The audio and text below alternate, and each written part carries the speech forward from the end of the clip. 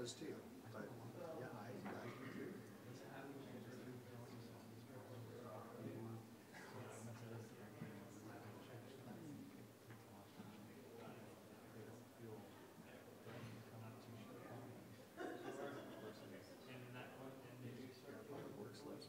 They like Mike too. Just there. On Monday I do my ride along with the trash. I'm gonna do a whole day trash with Dre and those guys. And yeah, I'm just gonna wear down my jeans, just head out with them. And they're excited about it. They're excited to have me on board. I've done. Oh, I love it. Oh, it's done wonders for me. The thing is, it's just sort of simple thing. Joe's just a lousy mayor. I'm a better mayor, at least in the people side. I don't have it up here. I trust Paul. He never used Paul. He used Mike. So all these people who were neglected, Angela is in charge, and she's damn good at it. Mike's chief of staff, he's damn good at it. I let them all do because they're the troublemaker. No, it's a mess. It's a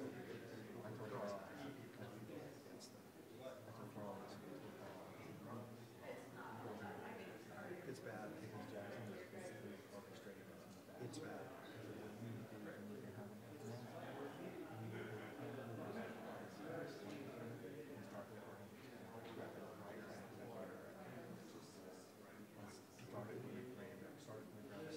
He's so passive. No, he's passive.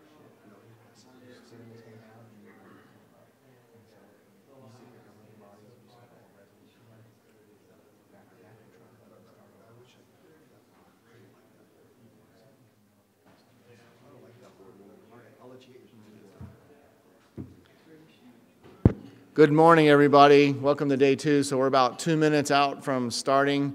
If you could finish your registration, grab your coffee and juice, and kind of start making your ways to the tables, we'll get started here in a few minutes.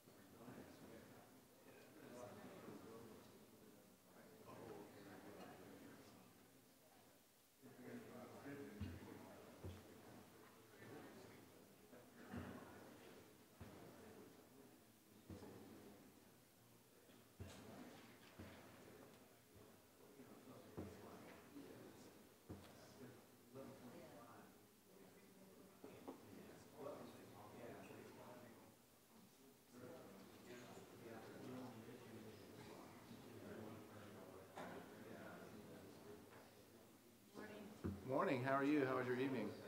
Good. I ordered Panda Express takeout. Isn't that crazy? But you know, it was good. It's nothing like some studying. It's just My son and I go there after like soccer game or something. It's like just he needs to eat, I bet. and it's like he gets like a lot of what he likes, and I'll eat a little bit of that, and it's like cost us nothing. It's comfort food. Yeah. Right? Yeah. He just played 90 minutes of soccer. He's out of gas. How old's your son? 16. Oh, nice. Okay. Yeah, he won't play football. He doesn't want to get a head injury. Smart kid. But he's Hitting. Oh, good. no, he's careful about that. And he's been professionally trained. So yeah, he plays competitive ball. And You guys have indoor. How does he play the other kids? so indoor, we play indoor, and it's usually 5v5, 6v6 on basketball courts. So it's really good for foot skills. And then the kids, we send them to tournaments down in the lower 48. So they don't use the wall like for the No. basketball games. No, they have to use their foot skills. Bryce just came in. Okay. Okay, so we have all our, so yeah, let me get this kicked off here. Yeah, no worries. Okay.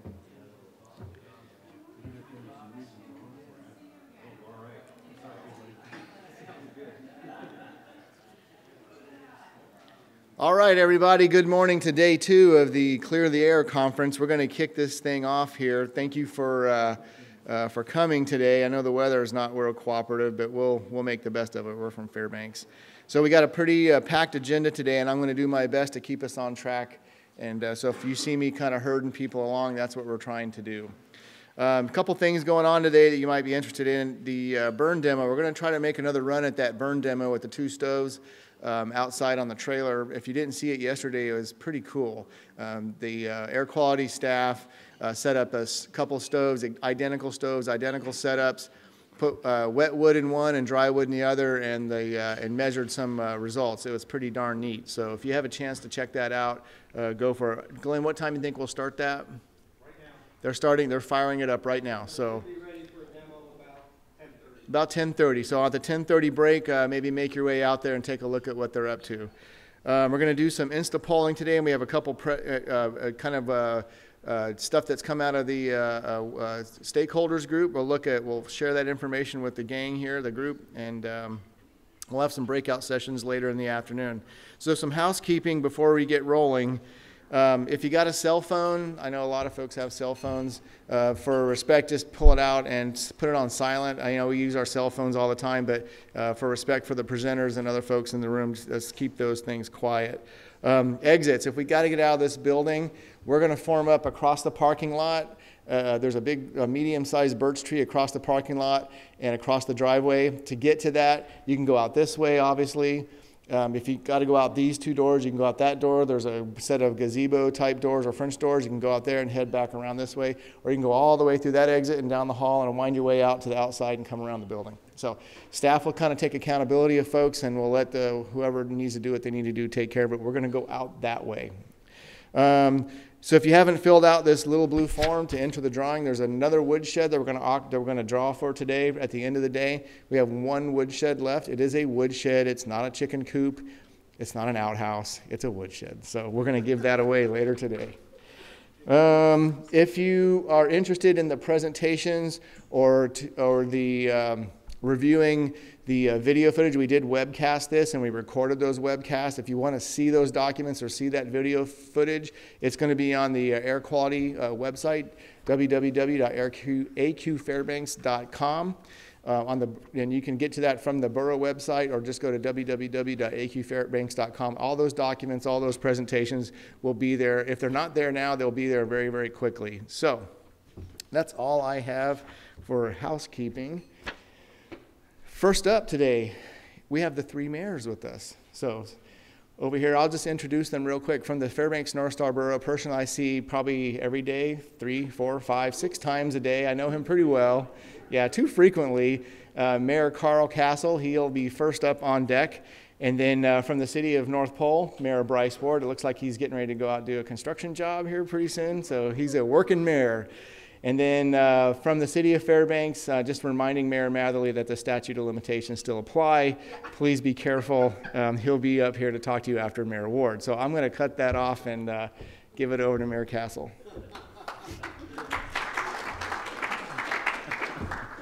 Thanks, Jim. Well, thank you for being here. Hopefully we'll get some more folks rolling in Saturday morning here. You know, it's kind of drizzly outside, so it's much better being in here. Do appreciate you being here. Text a friend, tell them to come down, fill out your form for the woodshed. It's currently a woodshed, as Jim said, but you could convert it into like a 2-hole outhouse or whatever. It has options. If you win it, you know, it's yours to do with as you choose. We just hope you keep your wood dry. That demonstration is really nice to take a look at. It was incredibly dramatic yesterday with wood that the 2 sources were only 14% different. And I didn't expect to see much difference in emissions with that close a moisture content, but there was a noticeable difference, particularly in heat output. So check out the graphs for heat output. I'm kind of economically minded, and when you can get twice the amount of heat out of the same wood if it's just dry before you put it in the stove, that pencils out pretty nice on the economic side of things. So a lot to think about there. I want to give a huge kudo while he's got his mouth full in the back. Hi, Matt, chewing away from AUP. Yeah, Matt, thanks. So AUP is once again working with us. They're the folks that are getting this out on YouTube, live streaming it, as well as then getting the YouTubes posted later. So if you missed presentations from yesterday that you want to see, go to the YouTube. You can get there through our site or I think AUP's site also. Either way, and check out those presentations from yesterday. So thank you for being here. We're trying to add to the diversity a little bit in who's engaged in the discussion. I think we've done a good job this year in getting a broader scope of individuals to attend and participate, and that's a good thing because the whole community needs to be part of the solution. That's a big part of this. We all have to be engaged, and like most things, if we all do a little bit, we get there. And we can't put the burden just on a few or expect the borough to solve this all on its own, or the state or the feds. We just need to work together on it. And we're getting better at that. We can continue to get better on that with your comments. We picked up a few things from Wendy Mannon's presentation yesterday. Even though she's been engaged with this, she included some things there that we hadn't given enough consideration to, and we're already starting to take a look at that going forward. So we welcome comments and suggestions. We'll be doing lots of interactive, fun things today, and thank you very much for being here.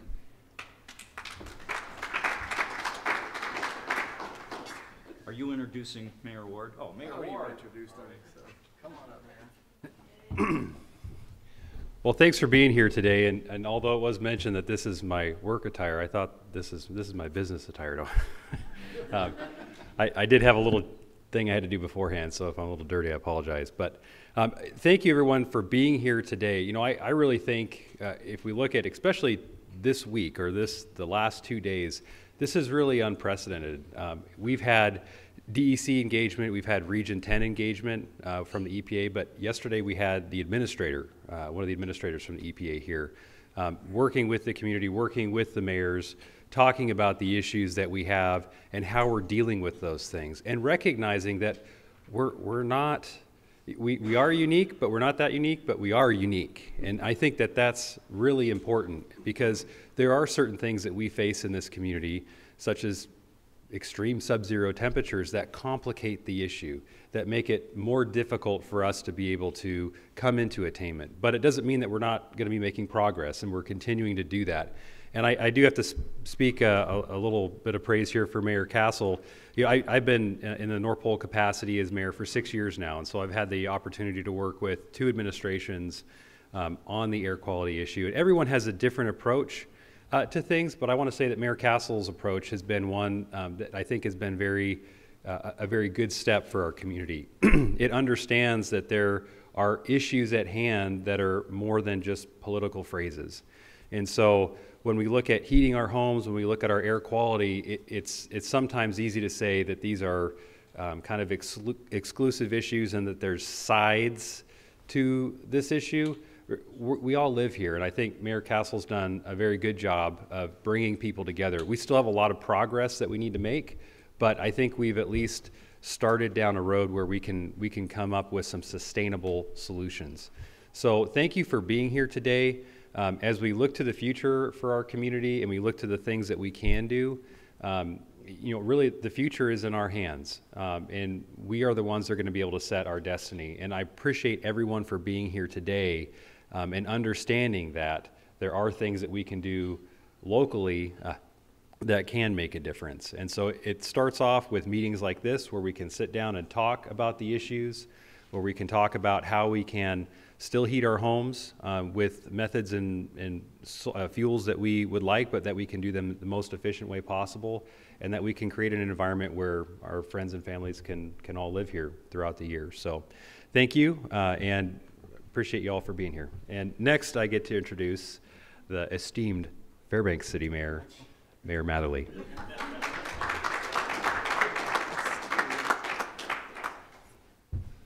Esteemed. Thank you, soon-to-be Borough Mayor Bryce Ward. He paid me to say that. I want to thank Brian Rogers for being the only man in the room that got the tie memo. Thank you, Mr. Rogers. I appreciate that. I always wear a tie to everything, and I should learn to dress down the way Carl and Bryce do. But I tell you what I got when I was honored enough to be elected, This really wasn't on my radar all that much. Heat in general, air, it just wasn't. I had other city issues. I had no idea the level of importance about this. I mean, you could think about other issues that face our city, and I do every day. You know, there's opioids, there's all sorts of things, but air, I mean, just air. We can't live without air. I've learned more from Mayor Castle and Mayor Ward in the past 2 years about the importance of air quality. And I think it's the biggest thing that we face in the interior. We've got to keep this stuff local that we can work on it. We don't want people telling us what to do. We can handle it. We really can. But we can't show it unless we get together like this and shout it. Because I don't think the feds want to be on our backs. They have enough to work with. They want us to do it, and we can do it. And we've had to lick these problems ever since statehood in different ways, no matter what we're facing. In fact, I think air quality should be a required class in K through 12 almost. Because when you turn people loose out of school, they got to learn about heating things. And I took heat for granted growing up. I mean, fuel showed up, turned up the heat, and I went on my merry way. Well, a lot of people don't use fuel. A lot of people use wood. A lot of people use both. I'm learning so much as I could ever imagine, and I've learned that it is vastly important for people with respiratory issues. It's a health issue is what this is. It's just more than breathing. It's a health issue that faces a lot of people. And like Bryce said, hats off to Carl and his administration and Glenn and everybody associated with air quality for just bringing this to where it belongs, at the very top of the stuff. And I've mentioned it to the governor, I've mentioned it to everybody I know, air quality. And that's why the three mayors, and I'm really honored that the fact we get along so well. I don't think administrations sometimes don't get along very well over the years, but the three of us, make commercials. We talk about plugging it at a certain, temperature. We talk about things. We get together because we're all in the same community. I mean, North Pole, it doesn't matter. We're all in this. We're all living in the same spot. Everybody here is. So I'm committed to helping, and I'm honored to be here. I'll be in and out today a little bit. I know you've got a lot on your plate, but do interact, which I know you do, because why else would you be here on a Saturday morning in the fall? But again, welcome to the Wedgwood. I want to thank Sherry Minikeas and her staff. They always do a wonderful job here at the Wedgwood, and I really hope that you have a really productive day. Go Air. Thanks. And now here's the esteemed Chief of Staff for Mayor Carl Castle, a man that needs no introduction, but he'll get one anyway. Please give it up, and a big round of applause for the lovely, the funny Mr. Jim Williams.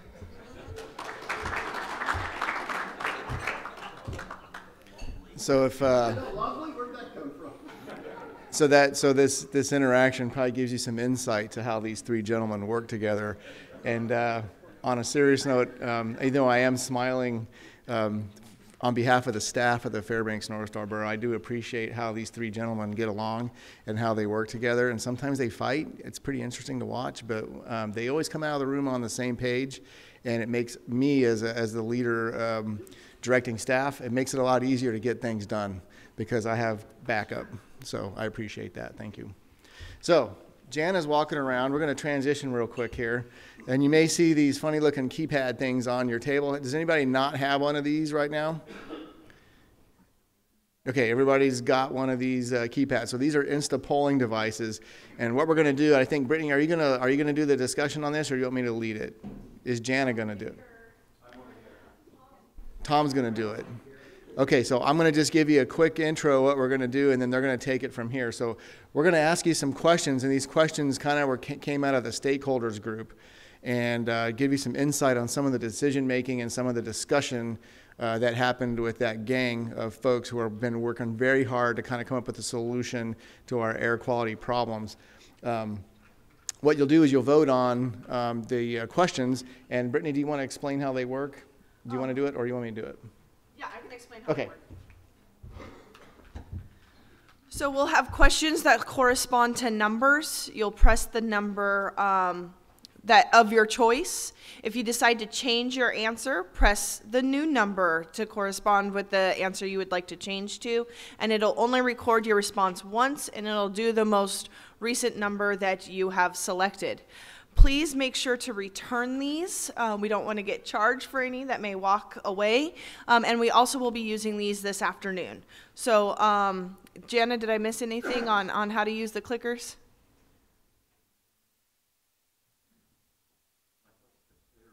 Yeah, you don't, that was the only thing. You don't need to use the clear button or the send button. As Brittany explained, if you change your mind or you realize you voted for the wrong thing, just press the new number and we'll tell you when polling is going to close. So good morning.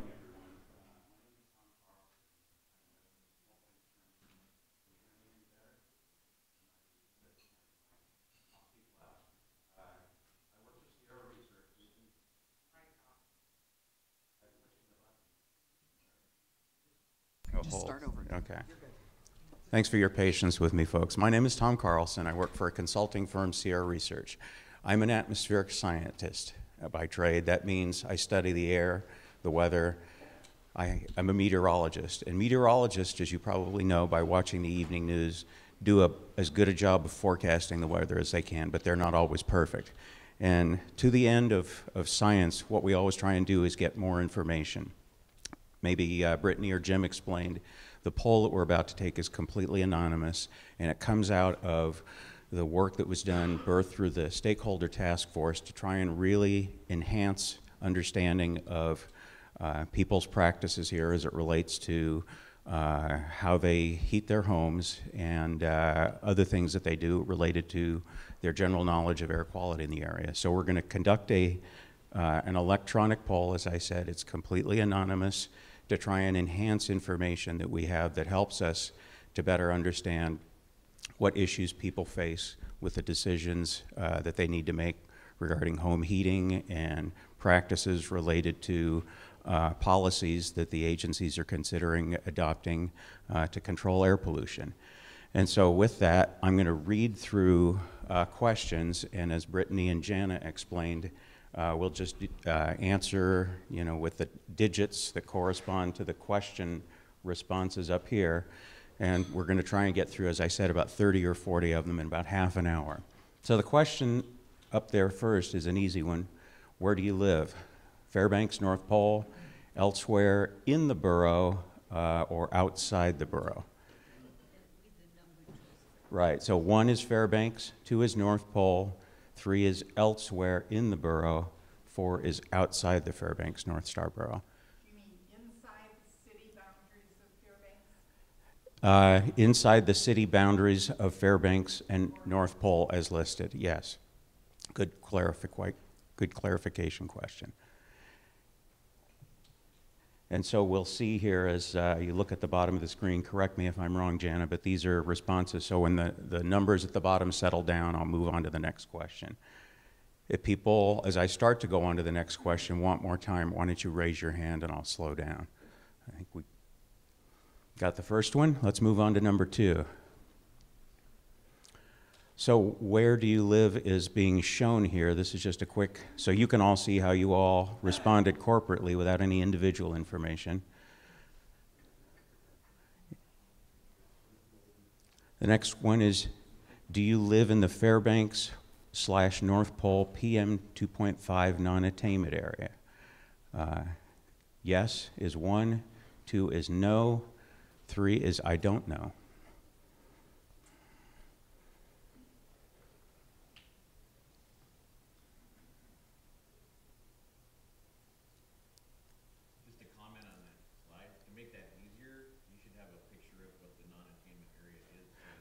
That's a good point, but part of the insight for this question was to see if people knew without a map. Thank you, though.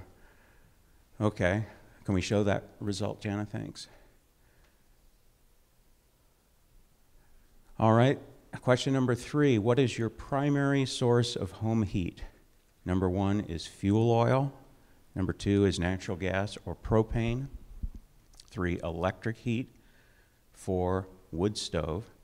5, pellet stove. 6, coal stove. 7 is district heat from Aurora Energy, and 8 is anything else that's not explicitly listed there.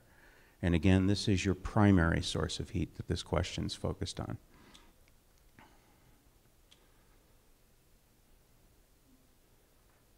And as you're thinking about this, we're waiting for the answers to settle.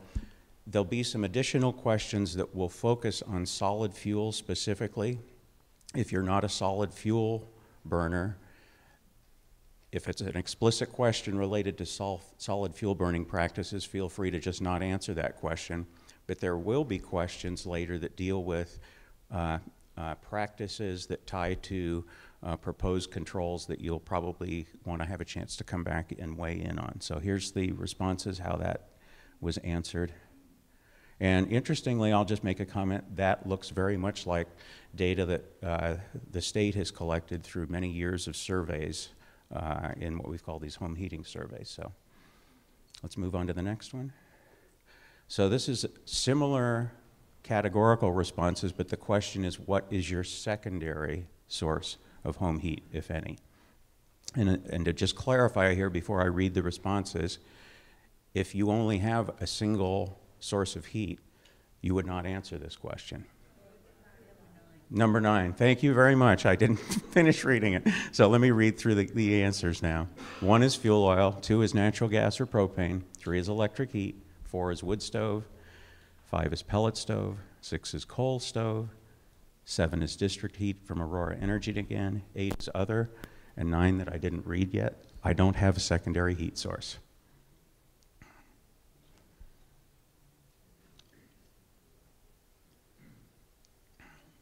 Okay.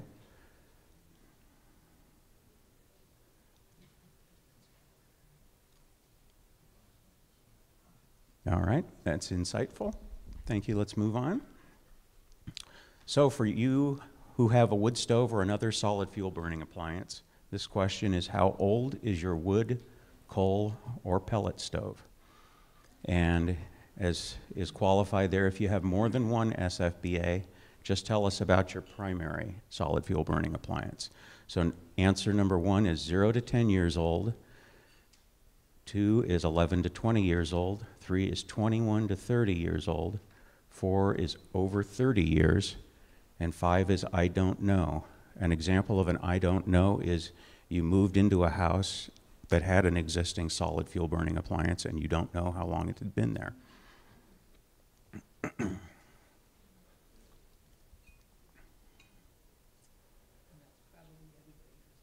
Yep. Anybody need more time with this one?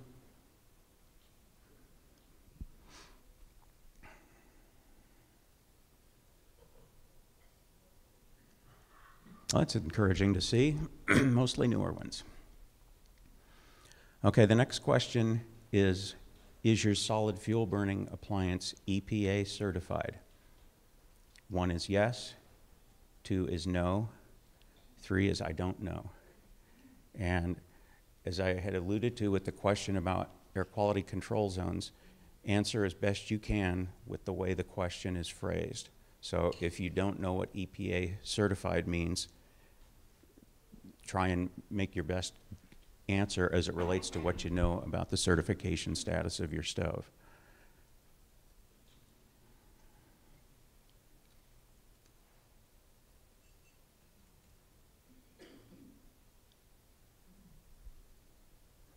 Thank you, everyone. Next question. Again, this is for solid fuel burning appliance users. Does your solid fuel burning appliance have a catalyst? 1 is yes, 2 is no, 3 again is I don't know.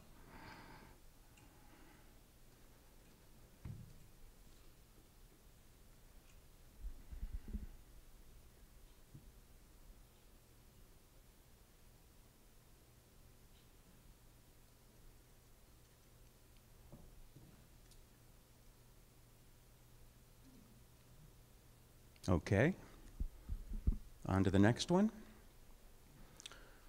This is a little bit more information that we're asking about your solid fuel burning appliance. Have you participated in the borough's wood stove changeout program? And I'll read through the responses carefully. Number 1 is yes. There are going to be 3 yeses and 2 nos. The first yes is, I did a wood stove to wood stove changeout. Number 2 is yes, I exchanged my solid fuel burning appliance for an oil, natural gas, or propane appliance. Number 3 is yes, I removed a solid fuel burning appliance, but didn't replace it with anything. Number 4 is no, I don't have a solid fuel burning appliance, or I have a solid fuel burning appliance, but I haven't done a change out. And 5, the other no, is I don't qualify for the change out program.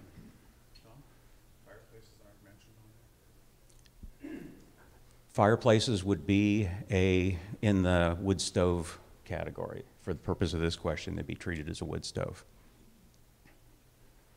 Thanks, Rick. Pellets included? Pellets would be a wood stove too, yeah, cordwood or pellet stove.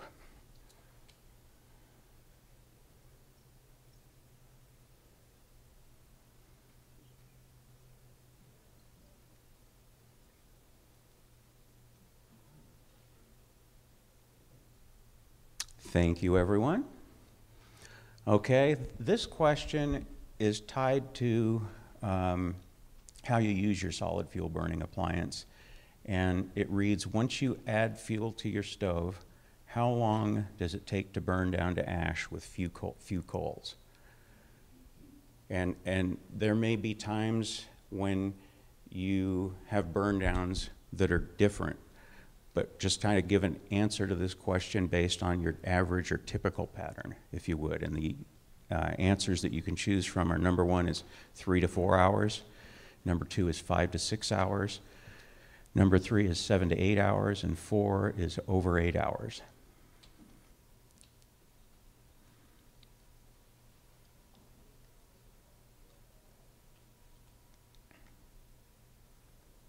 Did anybody need any more time with that one? Okay. So there are the responses. Okay, on to the next one. Okay, we're going to have a few questions that tie to the curtailment program and the alerts as they're announced. Stage 1 alerts are called during winter inversions when PM 2.5 concentrations exceed 25 micrograms per cubic meter. And the purpose behind Stage 1 alerts is to lower our emissions as quickly as we can so we don't get to the standard, which is 35 micrograms per cubic meter, and rack up a Clean Air Act violation. During a Stage 1 alert, only homes with no other adequate source of heat, the NOASH acronym you've probably heard, and Stage 1 waivers in the non-attainment area may burn solid fuels. Stage 1 waivers are available to people who have a borough-listed device. And as I said, NOASH are homes with no adequate source of heat. Now, this is just a slide that I read to you to remind you of this element of alerts. And so this next question is, how do you typically learn an air quality alert has been issued? Number 1 is a text message. Number 2 is email. Number 3 is the borough's smartphone app. Number 4 is the borough's website, aqfairbanks.com. 5 is the borough's information line. 6 is radio. 7 is TV news. 8 is social media. 9, road signs. And 10, what's an alert? And 10 is the 0 button. Okay, thank you. 10 is the 0 button, if you didn't hear Jana there. And again, this is typical. You may hear it several different ways, but we want to know the most common.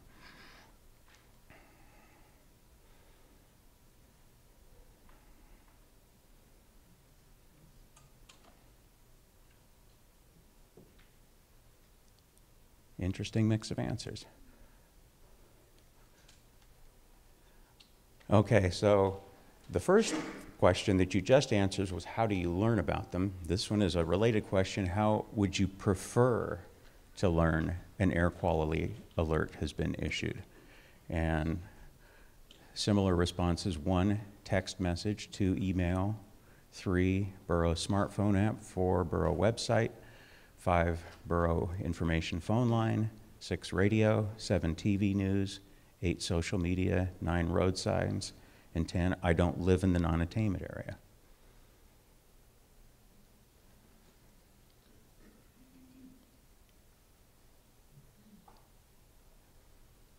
How am I doing on time, Jim? Since you're the timer. Okay.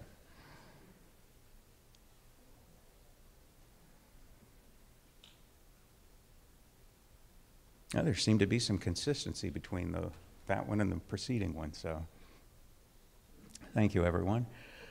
Okay, the next one is related to us. There's a couple questions related to us understanding how we might broadcast the alerts and get them better in place in time for people to modify their practices when the alerts are called. So this one asks, if an air quality alert is issued at 4 p.m., how soon do you typically become aware of it? And the answers are, number 1, within the hour, by 5 p.m., number 2, by 6 p.m., 3 is by 7 p.m., 4 is after 7 p.m., and 5 is I don't typically hear when alerts are issued.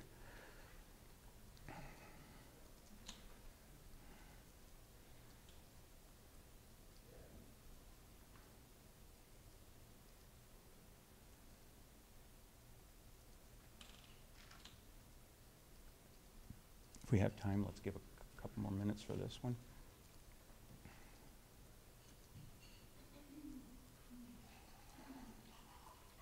Okay.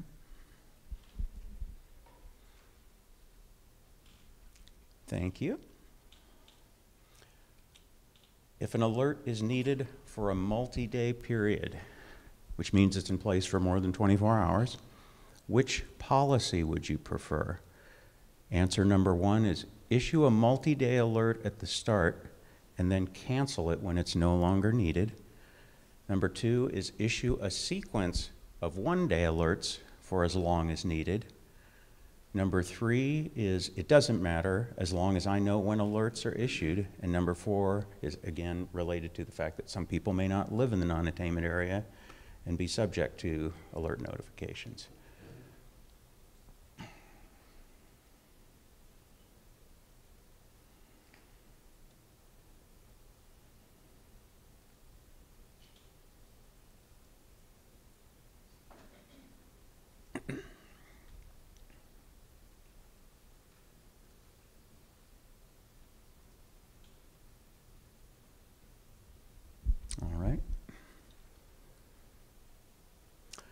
Okay, we were talking about stage 1 alerts and just alert questions related to timing in general. These next few questions, I think, deal with the second stage.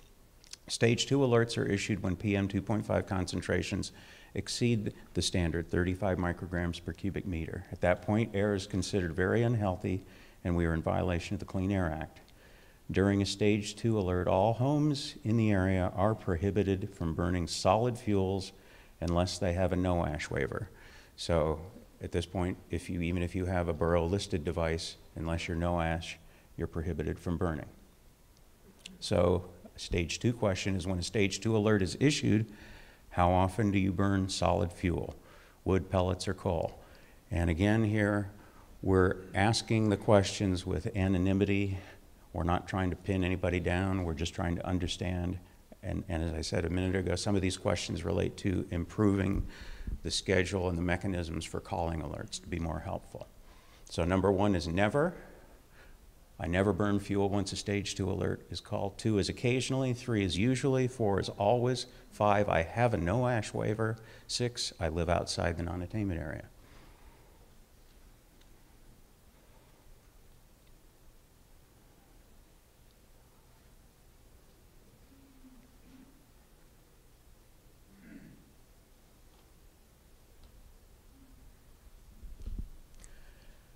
In the first 24 hours after a stage 2 alert has been issued, approximately 4 p.m. in the afternoon, when will you typically add fuel to your solid fuel burning appliance? Again, this isn't an underhanded question to get you to admit you've violated the alert. It's just trying to understand if the alert being called as it is at 4 o'clock is getting in people's heads quickly enough. An example is I come home, I throw a load of fuel on the fire, but then I go and read social media or something to find things out. So we're not trying to track down non-compliance with this question. So the answers are when I first arrive home is when I typically add fuel. 2 is sometime in the evening. 3, when I go to bed. 4, the following morning or afternoon. 5, no fuel is ever added until alert is canceled. 6, I have a no ash waiver. And 7, again, I don't live in the non-attainment area. Any questions about this question?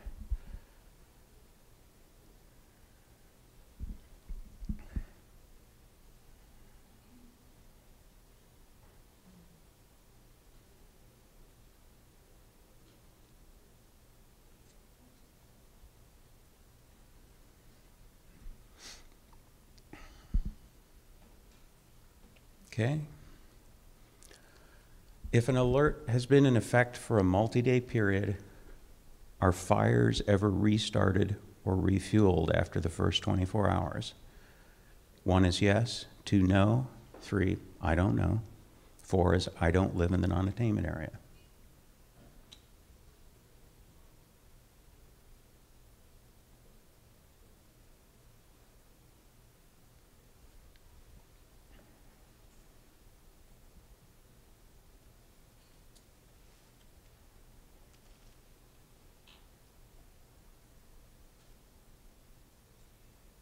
Thank you. We're going to ask some questions about wood collection and purchase here, so we're out of the alert questions. In a typical year, how many cords of wood do you use? 1 is less than a cord, 2 is anywhere from 1 to 4 cords, 3 is 5 to 9 cords, 4 is 10 or more cords, 5 is my household doesn't use firewood.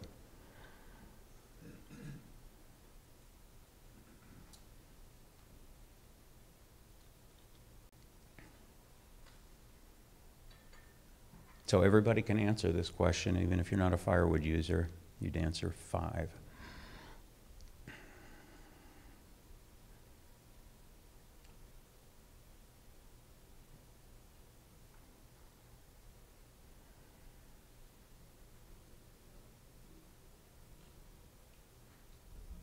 Thank you. So this is a purchase question, wood purchasing, not cutting your own wood. In a typical year, how much of your firewood do you buy? 1 is none, 2 is about 10%, 3 is about 25%, 4 is 50%, 5 75%, 6 90%, 7 I buy all my wood, 8 my household doesn't use firewood.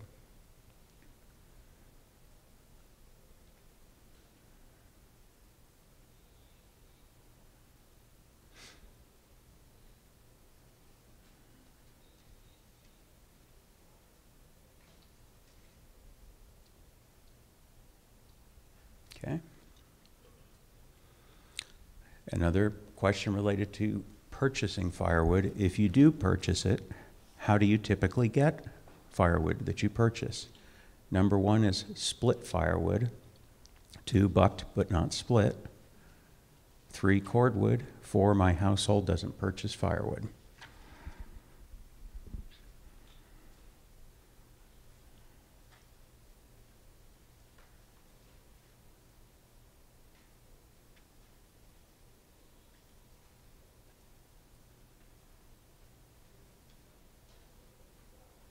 Okay. In an average year, so this is a question that's going to be related to collecting your own wood, not purchasing it. In an average year, how many hours do you and members of your household spend cutting, splitting, and stacking firewood that you use to heat your own home? So this is wood for your household. 1 is less than an hour, 2 is 1 to 5 hours, 3 6 to 10 hours, 4 is 11 to 20 hours, 5 is 21 to 40 hours, 6 is over 40 hours, 7 my household doesn't heat with wood.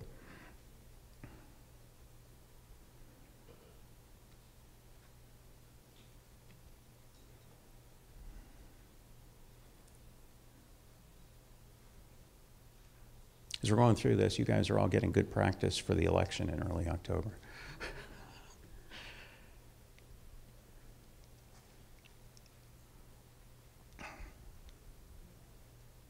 Okay, thank you. Again, a question about collecting firewood. If you harvest firewood for your own use, how much does your household typically spend in a year for gasoline, supplies, equipment, maintenance, or other costs that are associated with your cutting or collecting firewood. Don't include money that you spend purchasing firewood or cutting firewood to sell on to someone else. So this is just, again, the costs associated with collecting or cutting your own wood for your own use. 1 is none, 2 is $1 to $100, 3 is $101 to $500, 4 is $501 to $1,000, 5 is more than $1,000. Again, these are costs per year.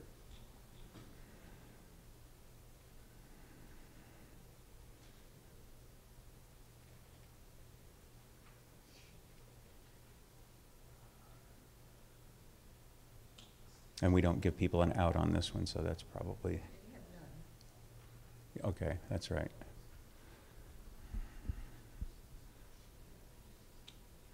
All right, another harvesting question. If you harvest firewood for your own use... Oh, this was the response, thank you. And this was the last question. It was, oh. Well, then I'm just going to say, give yourselves a hand, and I appreciate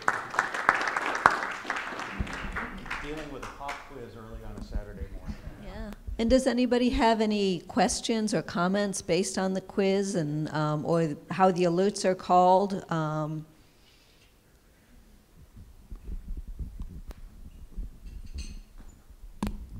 Well, on several questions it said, I live in the non-attainment area, and it seemed like people who lived in the non-attainment area wouldn't be impacted. But I watch the air quality alerts because it determines, and so do a lot of other people, am I going to go into town or not? Am I going to go into town to exercise or not? Should my kids be exercising at this time? You know, when's the best time to go into town? You know, I'm going to put it off for a couple of days. So it does affect everybody in the borough because we all go into town. And the vast majority of our kids and the vast majority of workers are at jobs or at schools in the non-attainment area. Thank you.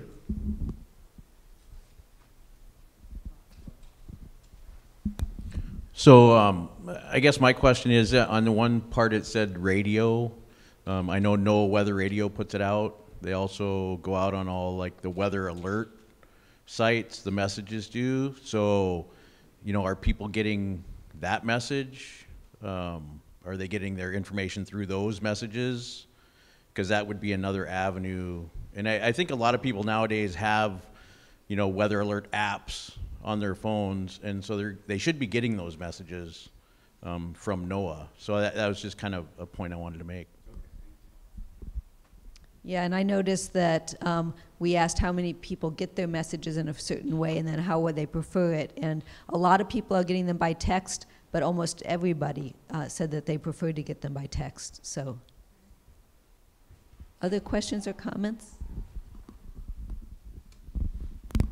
Some of the questions could address pellet use. They all, you know, you touched on them a couple times, but there were several times where answers could have been given for pellet use versus wood. That's a good point, and to be completely honest, we were trying to manage. We have a second handout.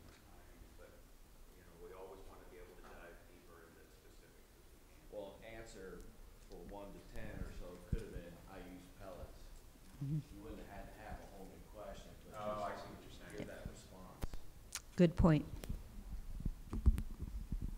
I think one of the advantages of at least continuing with the radio notifications is that it's a community problem.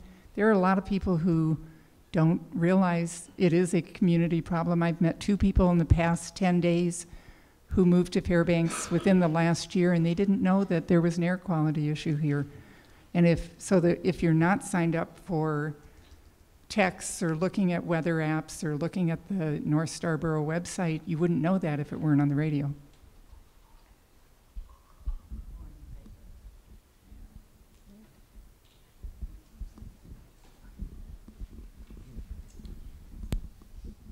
I've brought it up before, but the children in our community are an important source of educating their parents and grandparents. So I think when there is an air quality alert, it's something that schools should make an announcement of also. Because I've noticed my grandkids are very good at reinforcing messages that they hear. Thank you. Other comments or questions about how alerts are called, or when you get the timeliness of when you get the information and how you burn, or what would make the information more useful to you?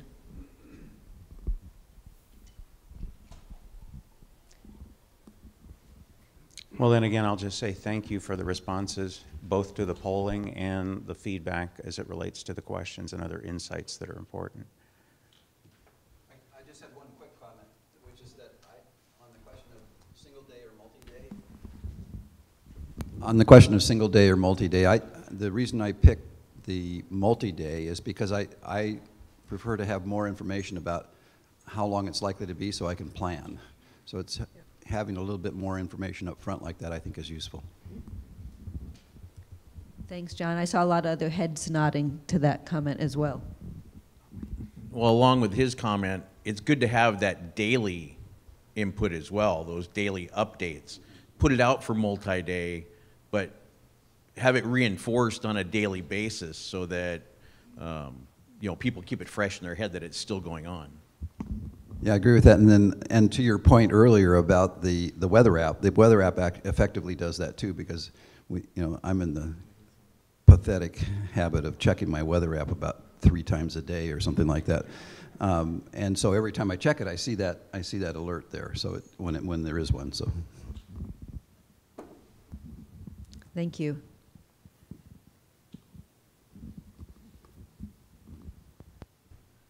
So I guess back to you, Jim. Okay. Well, thank you everybody for participating.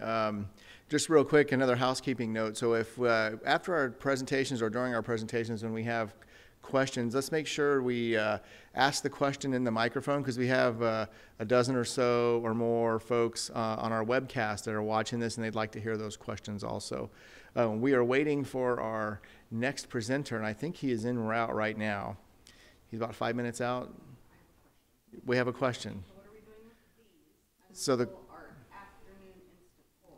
what are we doing with the clickers until our afternoon instant polling? I think we're going to collect them up and then we'll pass them back out again. Does that sound good, Janet? Yeah, I think that's a great plan. Okay. And we will have some more questions in the afternoon, and they're going to be not related directly to wood burning. So it's a totally different set of questions. Part of them will be a knowledge quiz, the same quiz that our stakeholders took at the beginning, and we've altered it slightly for this audience to make it easier. Okay.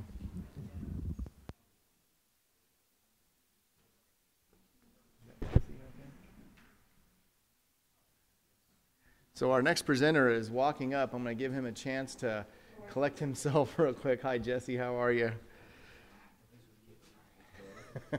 Are you ready to go? Yeah. Let me do an intro real quick, and I'll tee up your slides. Okay, so we're about 10 minutes ahead of schedule here. So let me introduce Jesse Shadley. Jesse has lived in the interior since 2006 and moved to North Pole 5 years ago. After finishing his service with the U.S. Army in 2010, he worked for 4 years as a heat technician, then transitioned to work as a security guard on the Trans-Alaska Pipeline. He now works as a bench jeweler in Fairbanks. Jesse lives in North Pole and represents the Fairbanks North Star Borough wood burning community on the Borough Air Quality Stakeholder Group. Please join me in a warm welcome to my neighbor, Jesse Shadley.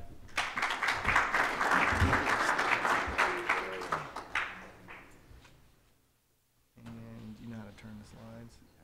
We're going to just do that. Yeah. Pretty awesome. It's not very sophisticated. Morning. Sorry, I'm a little bit late and delays with kids. I'm sure most of us understand how that goes. So my presentation today, forgive me, I'm not a PowerPoint guy, so I just kind of fumbled my way through most of it. But it's about the economics of home heating. When you live half the year in the winter, it's kind of a big factor in how you live your daily life up here. So, definition of BTU, it's the amount of heat required to raise the temperature of 1 pound of water by 1 degree Fahrenheit. That's kind of the universal, term used for all of this. Wood, it's kind of the bad guy in the room, but it's economical, it's renewable, and if you do it right, it can actually be pretty clean. It's the most economical of the heat sources we have available, and it can even be free with the exception of your gas, time, and a whole lot of effort. But it's got to be split, got to be stored, stacked, and seasoned in order to burn it as cleanly and efficiently as you can. Green wood is up to 50% moisture, but it needs to be 20% or less to burn clean. Otherwise, you're going to get smoke, and you're going to waste a bunch of your BTUs just trying to burn off that excess moisture. When you're burning it, if you see steam or moisture or hear hissing, your wood's too wet. So get a moisture meter. It's my understanding that you can pick them up AIH, and if nothing else, I think Air Quality has some that you can probably go ask about. Wood's measured by cords. That's 4 foot by 4 foot by 8 foot. Birch, you're looking at 23.6 million BTUs per cord. It's considered a hardwood, so it burns hot and long. This is my personal favorite. You get some white stuff off of the bark, but other than that, it's pretty clean, pretty easy to work. It's heavy, but you can load up a good quality wood stove in the morning, and it's still got a good bed of coals when you get home in the evening. So you can load it twice a day, and no real swings in temperature. You're looking at about $3.50 per cord, split and delivered, or like I say, if you go out and get your own, it's a whole lot cheaper. It's plentiful in the interior. We got it all over the place. Downside of it is you do get PM 2.5. White spruce, you're looking at 18.1 million BTUs per cord, so about 2/3 of what you'd get from birch. It's considered a softwood, so it burns pretty quickly, and you get sap making creosote, and it tends to pop and spark when you open the door of the wood stove. You're looking at about $300 per cord, split and delivered, but again, it's pretty plentiful, so you can get it even cheaper than that. Just like any other solid fuel, you're getting PM 2.5, and the other downside of it is you get the sticky sap from spruce. Cottonwood, you're getting about 14.5 million BTUs per cord, so about 60% of that you'd get with birch. So that in mind, you're cutting, splitting, hauling, and burning almost twice as much wood for just the same amount of heat. It also creates a smoky, smelly burn. Your neighbors are going to complain, and it leaves behind more ash than the better woods. For those reasons, usually it's free. I mean, you see posts all over Craigslist and Facebook, free cottonwood, come get it out of my yard. There's a reason for that. Don't buy into the temptation. Then we come to pellets. You're looking at about 16 million BTUs per ton, so about halfway between cottonwood and spruce. You're looking at about $295 a ton with superior pellets from what I could find. It's convenient that you don't need to cut, split, and stack and store. You can go fishing all summer, then come September, order and get several tons delivered to your garage. It burns cleaner than cordwood, but you still get PM 2.5 with it. The big downfall with pellet stoves are most of them require electricity. So I mean, it kind of rules out the availability as a backup heat source. You're also limited by availability. If nobody in town has pellets, you can't just go out in the forest and cut down a bag of pellets. Number one, heating oil. You're looking at 13.4 million BTUs per 100 gallons. Number two has roughly 13.9 million BTUs, so pretty close. It's most frequently available at fuel that you can find at the U-Haul places, like most of the gas stations that have a heating oil pump. It's number one. Most of the bulk plants are number one as well. And the reason for that is it's more compatible with the above ground tanks. Number two tends to gel up at the extreme cold temperatures. So as a safeguard, that most of them are number one. Average about $2.55 per gallon for U-Haul on your own. Delivery is more convenient, obviously, but you're going to pay more. It's nice because you don't have to feed the stove twice a day, but the downfall is you got to make sure you stay on top of keeping the tank full. And it is more subject to spills and leaks. Fuel lines can be kind of finicky. I mean, if they don't have just the right seal, you're going to get vacuum issues. You're going to get leaks. It can be it can be expensive when in the middle of the night you got to call the heating company. It's not very volatile, so that's definitely a plus. It actually has to be atomized in order to burn, so I mean it's pretty safe fuel in that aspect. It is taxed with HB 158, the refined fuel surcharge, which is just under 1 cent per gallon. And then you've also got your FOS charges, which is spill training. It also releases chemicals and precursors to PM 2.5.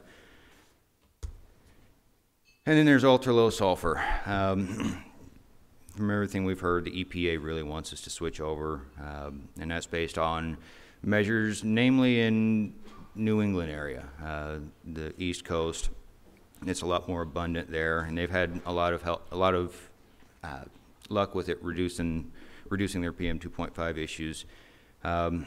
You're looking at estimated between 30 and 40 cents a gallon more, but it does have fewer BTUs, so you're going to use more and more electrical consumption as well. But it is cleaner, so your maintenance costs will be lower. The big issue with this one is the availability. Petrostar and North Pole isn't currently geared to refine ultra-low sulfur, so it has to be trucked up from Valdez. And I don't have the number off the top of my head, but I know there were several tankers that rolled on the Richardson last year, just bringing up Valdez diesel.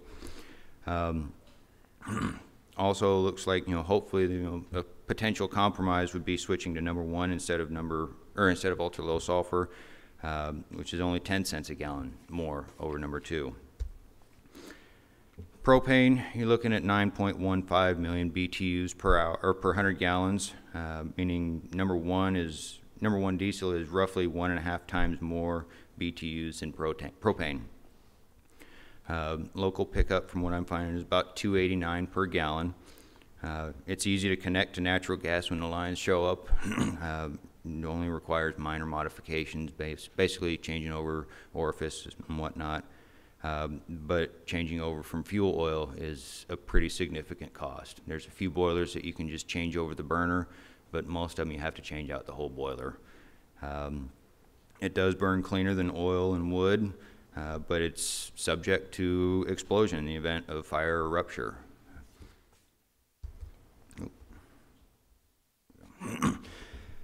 Electricity. A lot of people have been told, oh, when it's really cold, just turn on electric space heaters. But I mean, we have one of the highest electric rates in the country.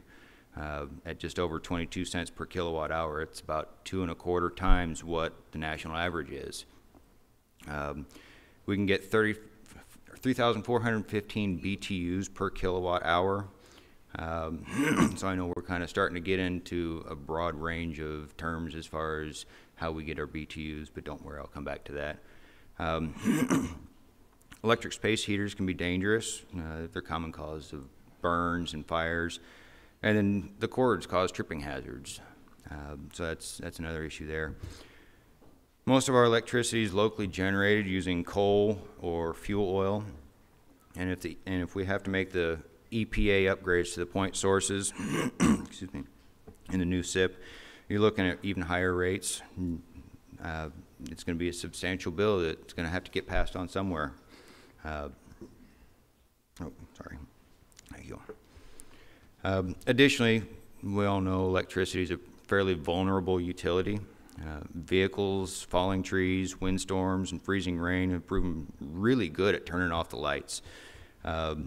Sometimes up to a week. There was a couple, 3 years ago when we had that big ice storm right around Thanksgiving where a big chunk of Fairbanks was without power for a week and a half. I dealt with a lot of frozen houses during that time. So this is where heat security proves to be really vital. I mean, having a wood stove, if nothing else as a backup, is critical in these instances. It can mean the difference between a several $1,000 heating bill. So I mean, whether it's wood stove, generator, solar backup, you got to have something.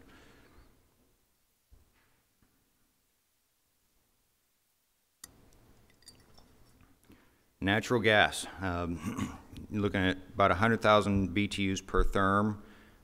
Again, more terminology. So to kind of keep it simple, about 8.2 million BTUs per 100 gallons, which is just shy of a third of what a quart of birch has. It burns the cleanest of all the heat sources so far, but it has some pretty significant downfalls to it.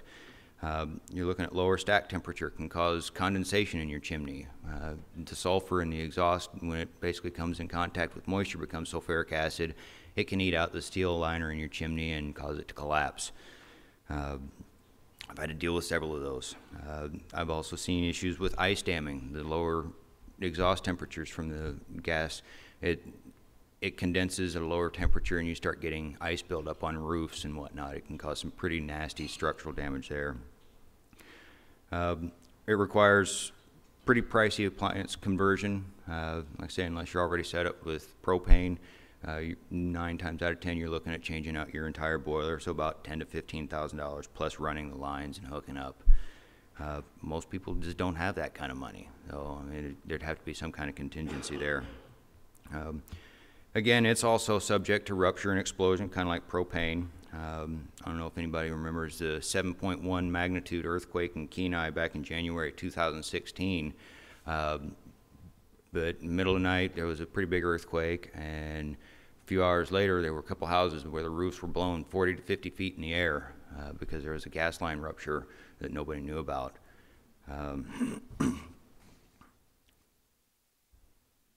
You know, and the article from ADN even says that nobody was at fault. There was no human error. It's just natural part of gas. It can be a dangerous thing. I know when I was working on heating systems, oil I knew was pretty safe, pretty predictable. But you know, natural gas, you really had to step up your game because it can mean difference in life and death between people. You've also got, I don't know if anybody heard about it, but it was, I think, the day of the last stakeholders group in Boston area. There were, I think, dozens of homes and structures that had fires and explosions because of an overpressuring event with the gas lines. So we've covered a lot of different terms and numbers and everything, and kind of get confusing trying to make sense of it all. So the big question is, you know, what's it all mean? How does it add up? How's it going to impact you and your family and how you heat your home? So trying to put it into comparable terms, so we're talking apples and apples instead of, you know, therms and quarts and gallons and everything else. So if you break it down, price per million BTU. You look for birch, you're looking at $14.83 per million. White spruce, $16.57. Pellets, $18.44. Number one heating oil is $19.03. Propane is $31.58 per million BTUs, and electricity is $64.81 per million. That's a pretty big difference. So the next question is, yeah, absolutely.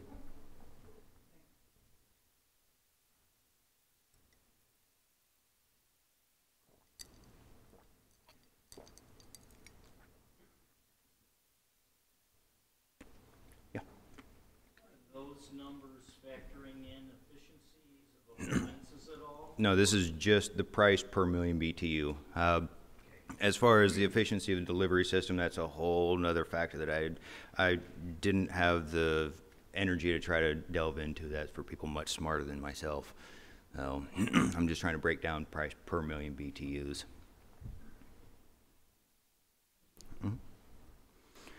So the average home in the interior, you know, you're looking at, you know, built around the time frame of the pipeline construction.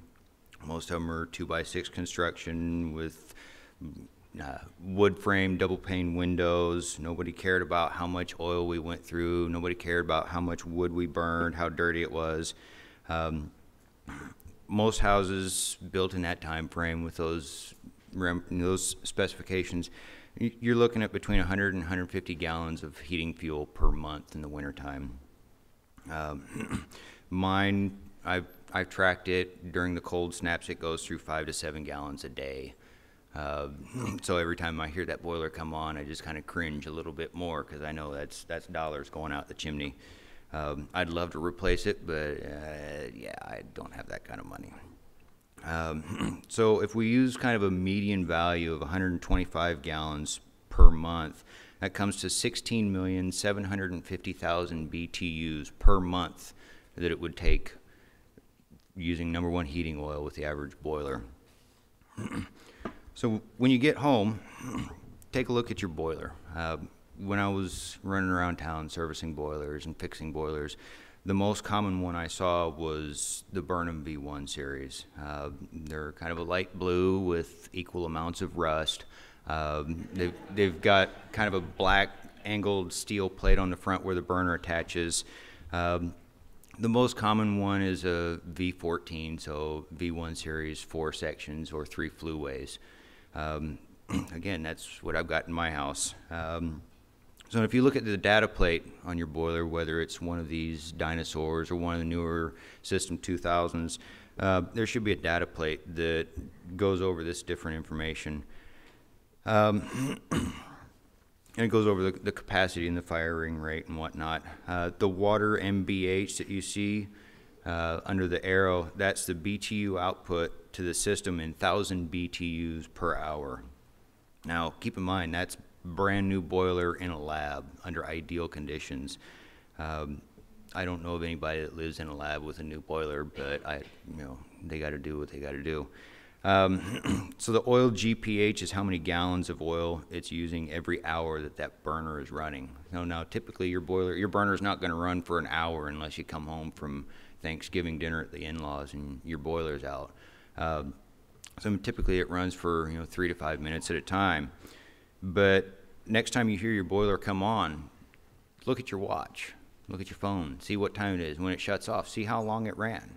And then before long, you'll start piecing together and seeing how many times does my boiler come on and fire during an hour.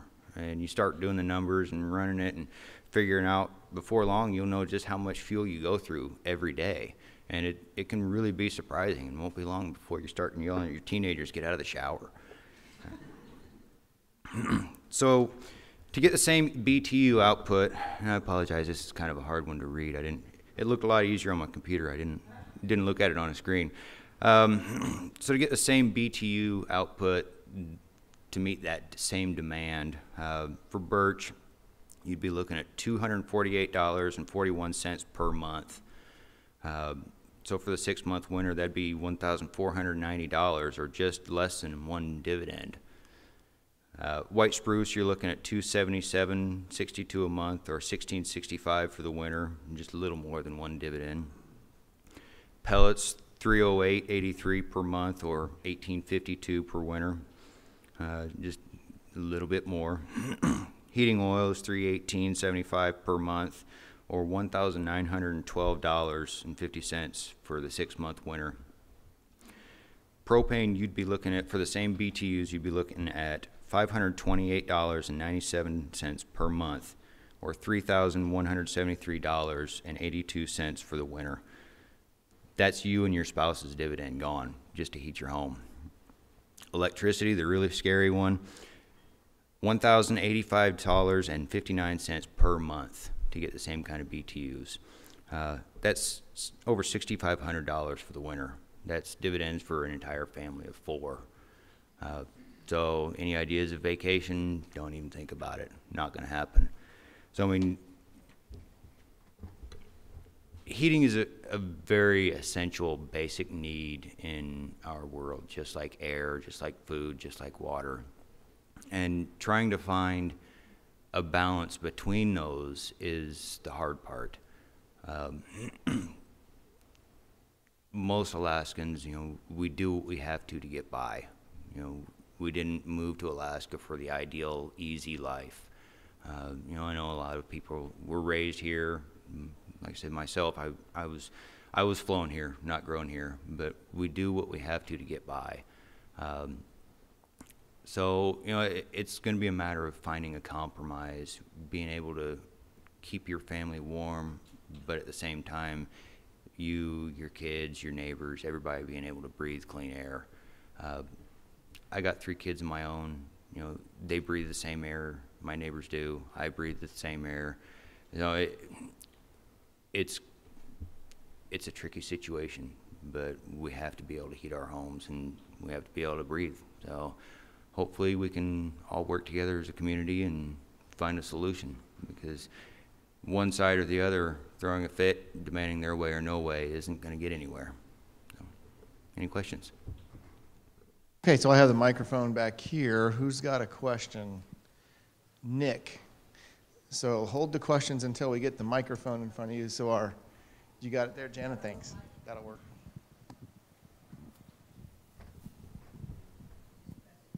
Till the green light comes on. And thank you, Jesse. You did a very good job of, explaining the economics with home heating here. And, I think with the air quality problem, you've been involved in the stakeholder group, and, you're really coming up to speed with some of the issues. And we know that eventually, to solve this air quality problem, one of the things that needs to happen is to have a shift away from wood burning and solid fuel, in conjunction with making sure that we have the cleanest burning devices out there. And my question is, what do you think is the biggest hurdle to achieving that? Is it the economics that you presented here? Do you think a bigger hurdle is kind of the technological piece and some of the issues that you mentioned, along with having a backup source of heat? Or do you feel that it's the social norm, and that's just the way that society works? Out of those three, what's your opinion of the biggest hurdle? Honestly, I would say probably economics would be the biggest thing. In my interactions with people on the wood burning pages and whatnot, economics is always seems to be the biggest issue. And until there's an economic alternative, it's going to be really hard to get people to quit burning wood. I know personally, I'd much rather go spend my summers doing fun stuff, but instead, I live within a budget, so I spend a lot of my summers cutting firewood so that I can heat my home economically. And at this point, we don't have an economical alternative. So. Another question from this side of the room. Brittany? Thank you, Jesse. And yes, I do understand the advocate that you have been for the wood burning community. And following up on the answer you just provided, as the borough, we are trying to provide some incentives to help people get more efficient devices, maybe make switches, and try and really help with those change outs. How do you feel we could be more effective in that program to get cleaner devices out into the community? Or what are some of the barriers that people may be, the reasons for why they aren't participating in some of those programs? Honestly, that's a good question, one that I still have yet to figure out. Because there's some pretty good incentives out there, some pretty good programs that, if you just utilize it, it helps. But there's kind of been some point in time, there's been a breakdown in communication, and trust issues developed, and it's really thrown a wrench in the works. So hopefully we can start getting people to see that communicating and working together is going to be the only way to go forward, because like I say, both sides kicking and screaming, it's not going to get anywhere. It's not going to benefit anybody. So hopefully.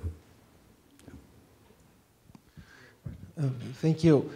First off, I just want to let you know you weren't late, you were early, or at least by the agenda I have here. And thank you for the presentation, it was great. I've got a couple of questions, but on the economic side of things, and this wasn't directly related to your presentation, but so, there's an economic argument for burning wood, a very good one, but there's also, I feel, a lot of pushback from the wood burning community when the borough makes an exemption for economic hardship for no ash.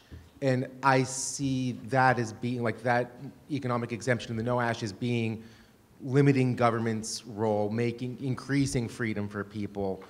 But I feel like the wood burning community, or at least a very vocal part of the wood burning community, views that as being overly restrictive. And if you have any insight as to how we can bridge that gap, I would be really grateful for that. Actually, that was a discussion that I was having just this morning. And you're right. You know, one of the determining factors that can be used for qualifying for no ash is economic.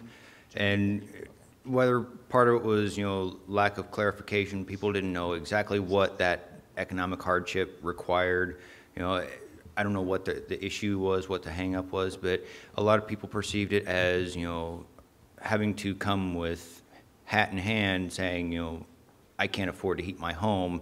And there wasn't enough clarification that the borough doesn't want pay stubs. They don't want tax returns. This is actually a conversation I had with Nick at one of the stakeholder groups a couple months back. You know, they're not asking for that kind of financial information. They're simply asking, do you qualify for Denali Kid Care or WIC or heating assistance? You know, and some people find that asking that question is intrusive, but I kind of have to wonder, do they also find it intrusive when they swipe a food stamp card, when they order fuel to be delivered, paid for by the heating assistance program, when they pick up prescriptions using a Denali Kid Care card?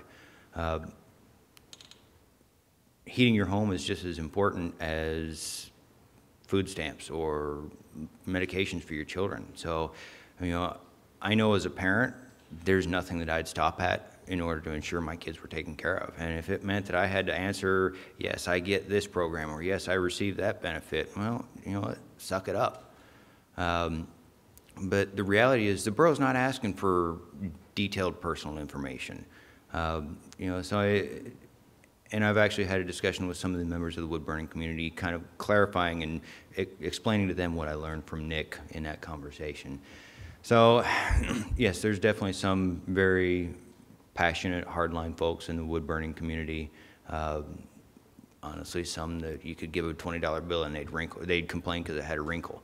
But most of them want to do the right thing.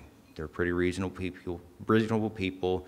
Most of them have new, clean, modern stoves. There's a few that, you know, have the old barrel stoves and they're going to burn what they want when they want. They don't care. You know, there's been times where I see people selling old barrel stoves on Craigslist or on Facebook, and I comment on there, you know, come on, you know, get real. You know, wood burners are having a hard enough time as it is without selling junk like that to make the problem worse. So, like I say, I mean, most of the wood burning community is good, reasonable people, just trying to do the right thing, just trying to get by, you know, just like most Alaskans. So if we can get the information out there and clarify the requirements for these programs, I think that'd go a long way. Thank you. Jesse, thank you so much. I've grown to respect and admire you over the months that we've worked together in the stakeholders group, and I've learned again from you today with the data that you've presented. And I think you're right. This is a really tricky situation, and more data kind of helps clarify things and makes this whole situation more clear. I have more of a comment, and you know, yesterday there was a comment about the curtailment is bankrupting people, and I spent quite a bit of time last night and this morning kind of looking for data and what that could mean in curtailment and bankrupt and all that, and then the data you present here today. And I just want to share some facts to kind of add on to that. So the state of Alaska in 2016 said that respiratory-related diagnoses were the #4 cause of hospitalization in the state. And the average billed charge for those hospitalizations was $51,774. Last year, there were 28 days where a stage 2 alert was called. And I think some research that's done here in the borough suggested that the average home burns about 4.5 gallons of heating oil on a day in the winter. And so if you do the math, you know, those 28 days would cost you $378 to switch to heating oil, from wood to heating oil. So that data was really powerful for me when we talk about economics. So, you know, if you had the option to not burn wood for 28 days, that would cost you an additional $378 if you use those averages. And then, you know, if you ended up having to go to the hospital for a respiratory illness, you could, you know, on average pay $51,000. So I think that data also doesn't get brought in the conversation enough. So I just wanted to offer that up for everybody. Absolutely right. And I'll be the first to admit, you know, I do not know medical stuff very well.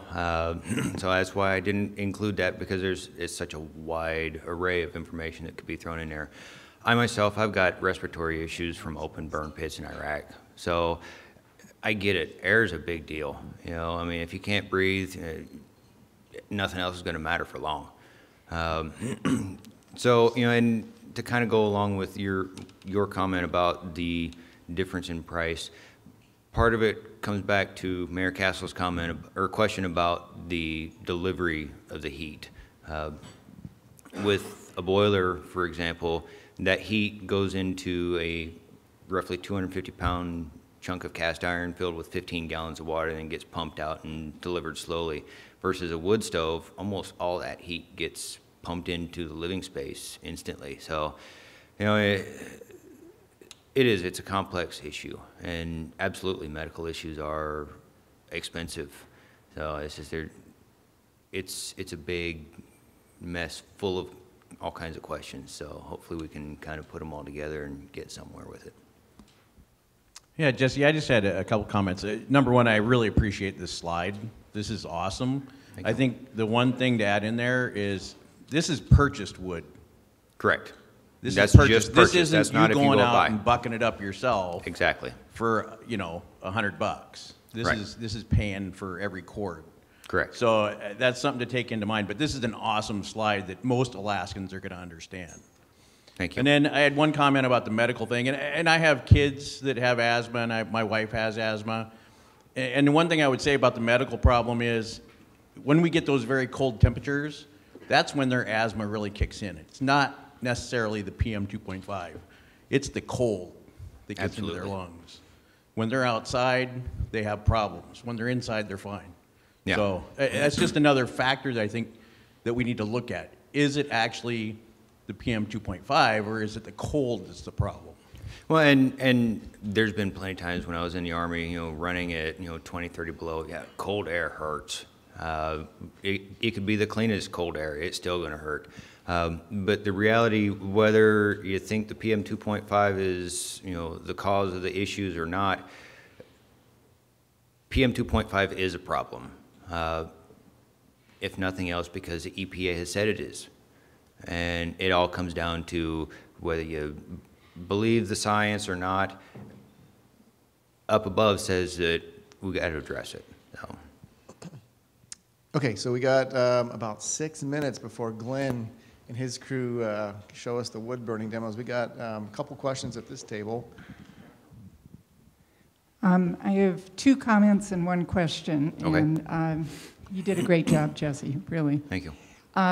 So one of the major causes nationwide of bankruptcy is medical costs, especially if people have major heart or strokes or cancers. The second thing is a lot of people who have asthma, the cold air brings on a reactive air disease in the upper part of the respiratory tract in the bronchi. And so that's one effect, definitely in the winter with the cold air. The PM 2.5, you know, gets down lower, and that's the inflammatory process. So you've got kind of 2 different things going on at that time. And the one thing that has struck me, the wood burners in our community that are involved in these discussions and the stakeholders groups and coming to these conferences, they're all burning the best technology that they can afford at this time. And it's got to be incredibly frustrating to you, and many of them are, you know, business people. I mean, the most forthcoming solutions in the stakeholders group has been from the wood burning community or wood production community. They've gone further than a lot of other people in their recommendations because they're afraid they're going to lose that.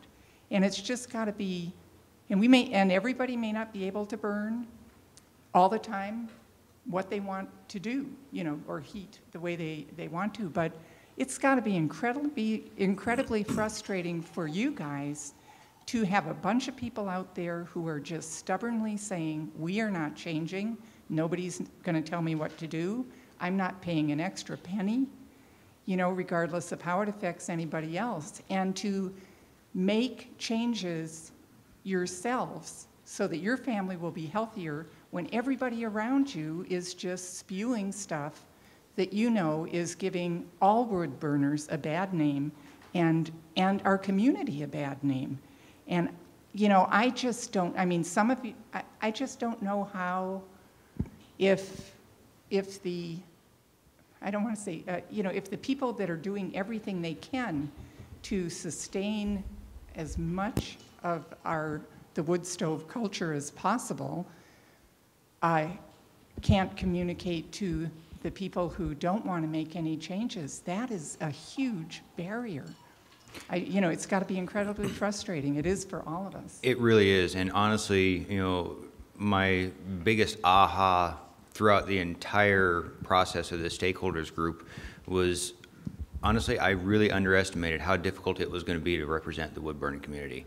You've got some very, very passionate, involved people who have educated themselves just enough to, you know, argue their side, and you've got the opposite end who, you know, say, well, you know, I like to be able to burn wood, but, you know, at the same time, you know, I can make changes, I can adjust.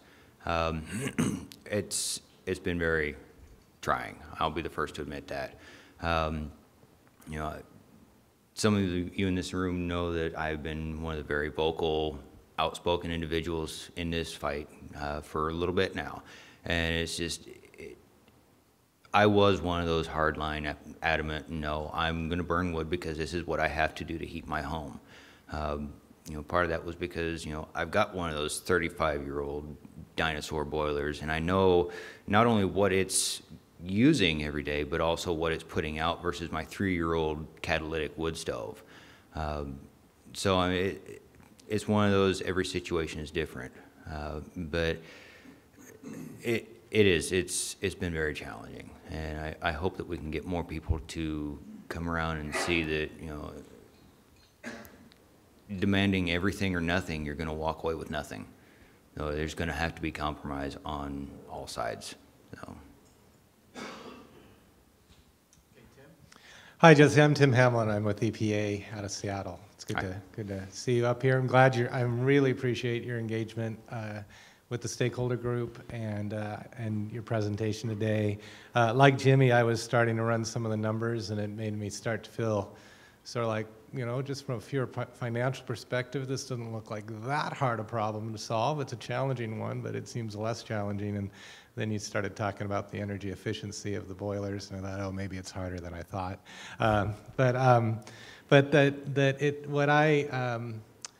I guess it's not a question, maybe more of a pitch. I really appreciate your engagement, and I'll be interested in your thoughts as this effort continues to move forward. I hear the comment that it's mostly financial, and I have to tell you, I'm a little dubious. It feels like it's as much, no one's going to tell me what to do, especially the government, and I don't really trust their numbers, and I don't accept that PM 2.5 is a problem. If it were just economic, we would, I think, be further along in the discussion and the mutual understanding of the pros and cons. And just talking about the health effects for a moment, I think there's probably a pretty good case from a societal perspective that the health effects end up costing more than burning wood gets you in cheap heat. But of course, that's not distributed perfectly, and it's not, you know, the time, you know, people know how much it's costing to heat their homes. They don't necessarily know what it may be costing for their health or their neighbor's health, and I know you get that. But I just really hope we can, there's so much distrust between people who work for the government and the communities they serve, and then amongst the various community groups. Things are starting to move in the right direction here in the borough because people like you are engaged. So just thanks, and if you have thoughts about how much is financial and how much is the rest of it that I just alluded to and what we can do about that, I'd love to hear them. I don't know if you're planning to stay for lunch, but I'd love to get your thoughts on that. Last comment, I just wanted to, I know maybe for most people in the room, I saw your slide on the ULSD and the bullet, EPA wants it. Yeah, but let me put that into context. It's not so much EPA wants it, it's that the frame of reference we use now that we're in a serious designation is anything that's worked anywhere else needs to be looked at and considered as part of a serious SIP. That doesn't automatically mean it has to be included, but it definitely has to be analyzed. And I just want that nuance. I offer that nuance in part because when some people hear EPA wants it, they already have the big bad EPA in their heads and think there can't possibly be a good reason they want it, and there can't possibly be any way to talk them out of it. And it's obviously, I know you know, but it's more complicated than that, and that's why working together is so important. So thanks for the opportunity.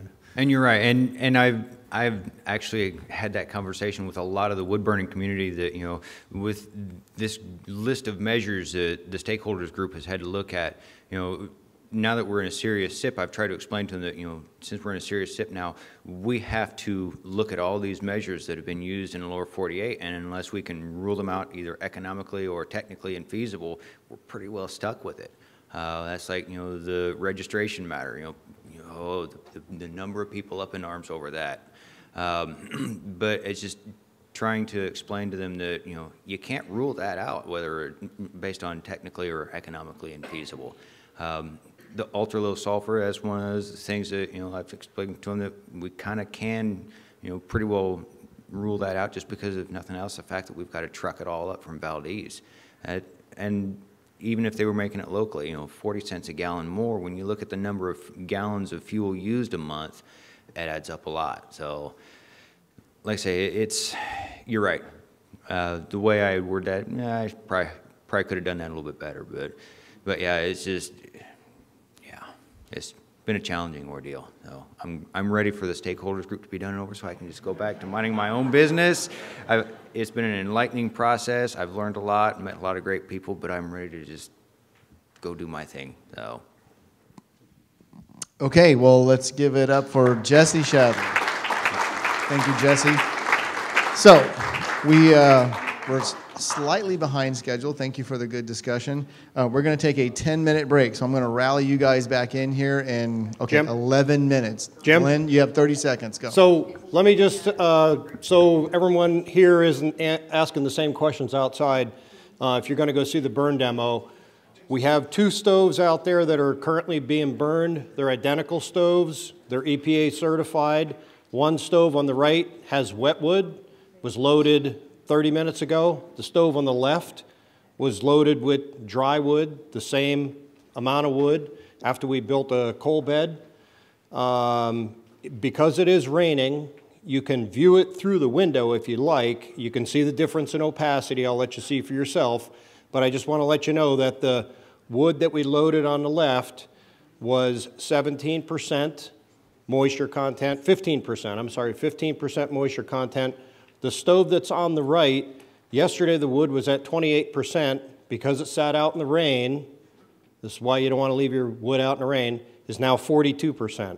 I'll let you see the difference for yourself, but you owe it to yourself to go outside and look at the graph in front of the stoves and see the difference in the heat output between wood that's 15% and 42%.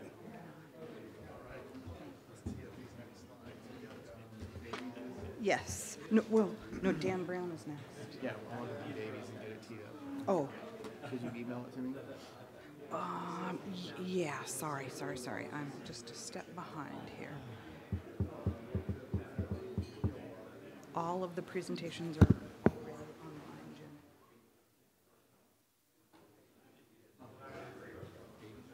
Yep. I'm just doing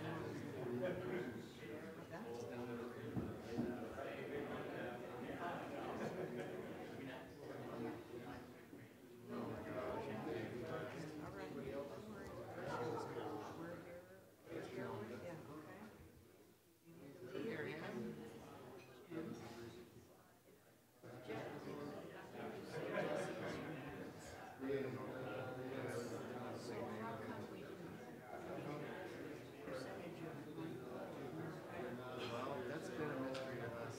All these times we're trying to get together, it seems like it goes to June. Because I don't remember seeing it. I think that's, Bruce brought the same thing up too. So I think there should be. That's been.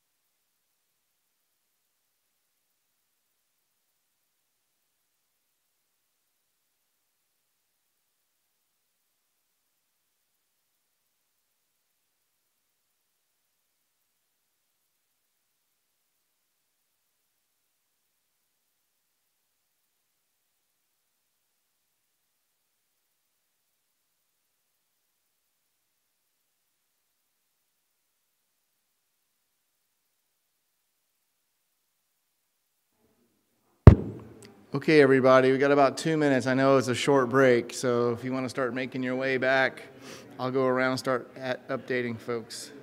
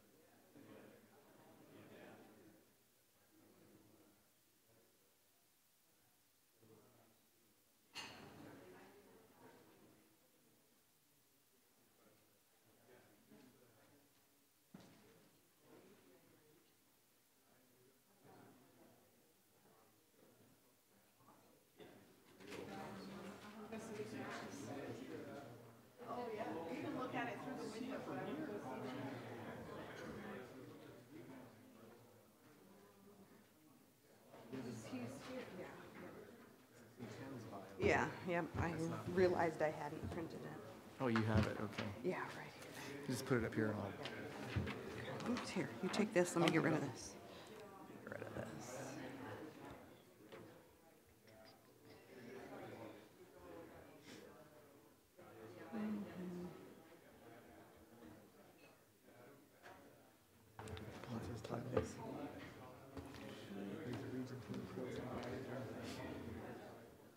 It's kind of a long... I can do it. I got this. Hey. No, I just wanted you to see. It's kind of a Fairbanks PM program manager. Okay. How about I write it on there? I got it. Just Okay. write it right there. Yeah.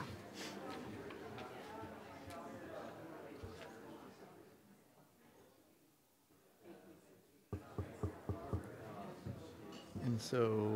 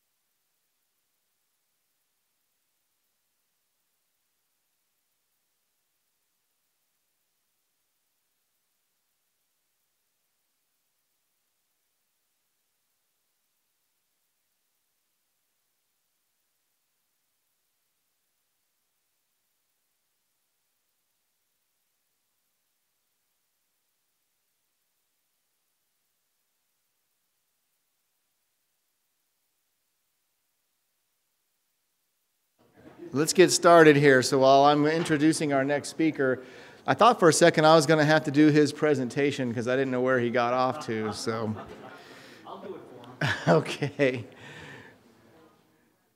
All right, so moving on here on our schedule. So next year, I think a lesson learned is all the sidebar conversations that are going on seem to be pretty valuable. So we'll maybe plug some more time for that next year, Nick? Yeah, a little more time for the sidebars? Okay.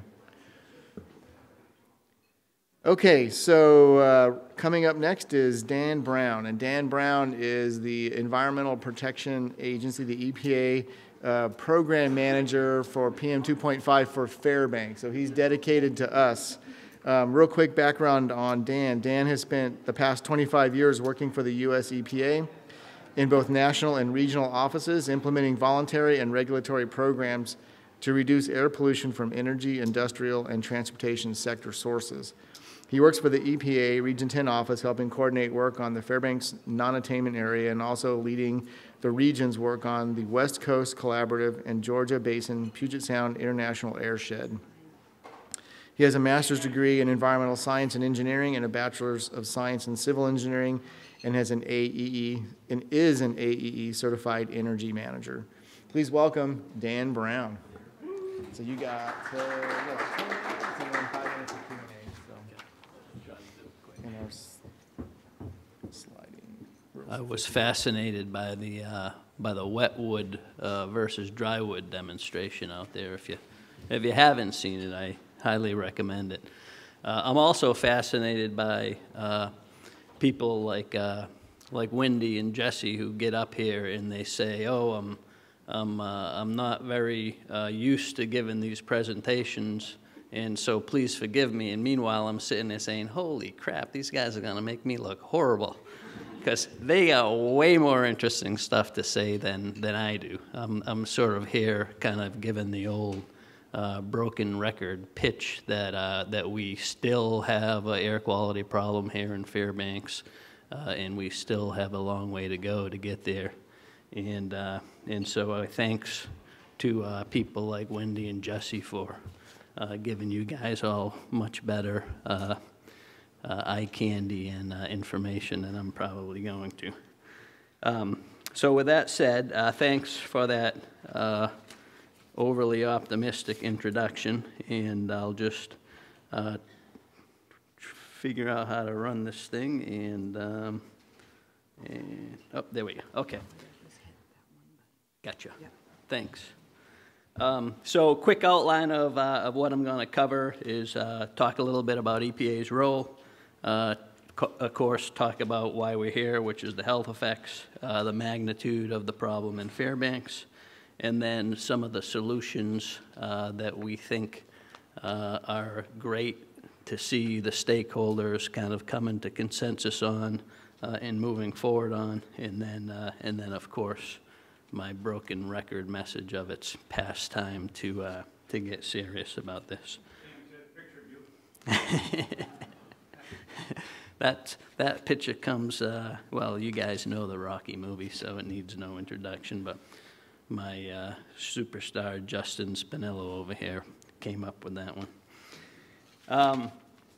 So again, EPA's role, it's funny because yes, EPA does set these health-based air quality standards, but it's really important for people to understand it's sort of all we're doing is we're looking at this broad breadth of health-based research that are done by people who are way, way smarter than me. I mean, these are medical professionals using epidemiological data and producing very robust studies that are peer-reviewed by other professionals in the field, and they come to consensus on the health effects from PM.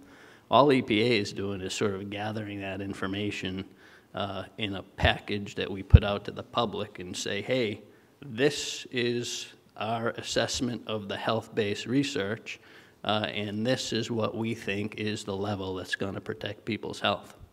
And then there's a whole debate of push back and push forward, and we settle on a number. And then once that number becomes finalized, then that's when Congress tells us, EPA, I work for you guys, and my job is to implement the rules Congress established, which is once we set this level, now we got to make sure that states and shops like Denise are out there monitoring the air pollution where there are populations, and then making sure as they monitor that air that it meets and attains the air quality standards. So that's the big picture. And our role here in Fairbanks, it's no different than that. We have the standard, we have the monitors, and we know we have an air quality problem, and so we're obligated under the Clean Air Act to make sure that you all and all the other residents of this area can breathe healthy air. That's our mission. If I don't succeed, then oh, well, my boss isn't here anymore, so maybe I can get off easy. You know, I work in the region, so I'm a little closer to the uniqueness of the problem here. I have been up here several times. Many of you have seen me up here several times. I've sat in assembly meetings. I've come to town hall meetings, and here I am today. And then we did get somebody from our DC office up here yesterday. And you keep hearing us say local solutions work best, and they do. I mean, you know, we're not here to figure out what works best. It's people like Glenn who said he's driving around seeing, you know, plumes of smoke coming out of chimneys and knowing from his experience in the community and as a wood burner that that's wet wood. You know, that shouldn't be happening. That's a big part of the problem here. It's just the community recognizing and seeing where the big sources of PM are coming from and coming together to make them go away. And so you guys can do that way better than we can. And so we support that effort. We're here to support that effort. We share success stories. We share technical support. We've been working a lot with the borough, for example, on supporting this ESP concept. If EPA was running a curtailment program up here, we would not be talking about ESPs.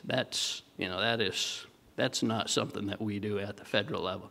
But if the borough wants to sort of bring that forward, we can provide technical assistance and help to see how that works and how that could be implemented into a local program. And of course, funding support. You know, Jesse was talking about how he can't afford to buy a new boiler, and heck, I couldn't either. But the idea behind our targeted airshed grants and some of these wood stove change-out programs that we're helping to fund through ADEC to the borough are to help people get there. You know, by giving some incentive money to help them exchange some of these high pollutant devices for cleaner pollutant devices.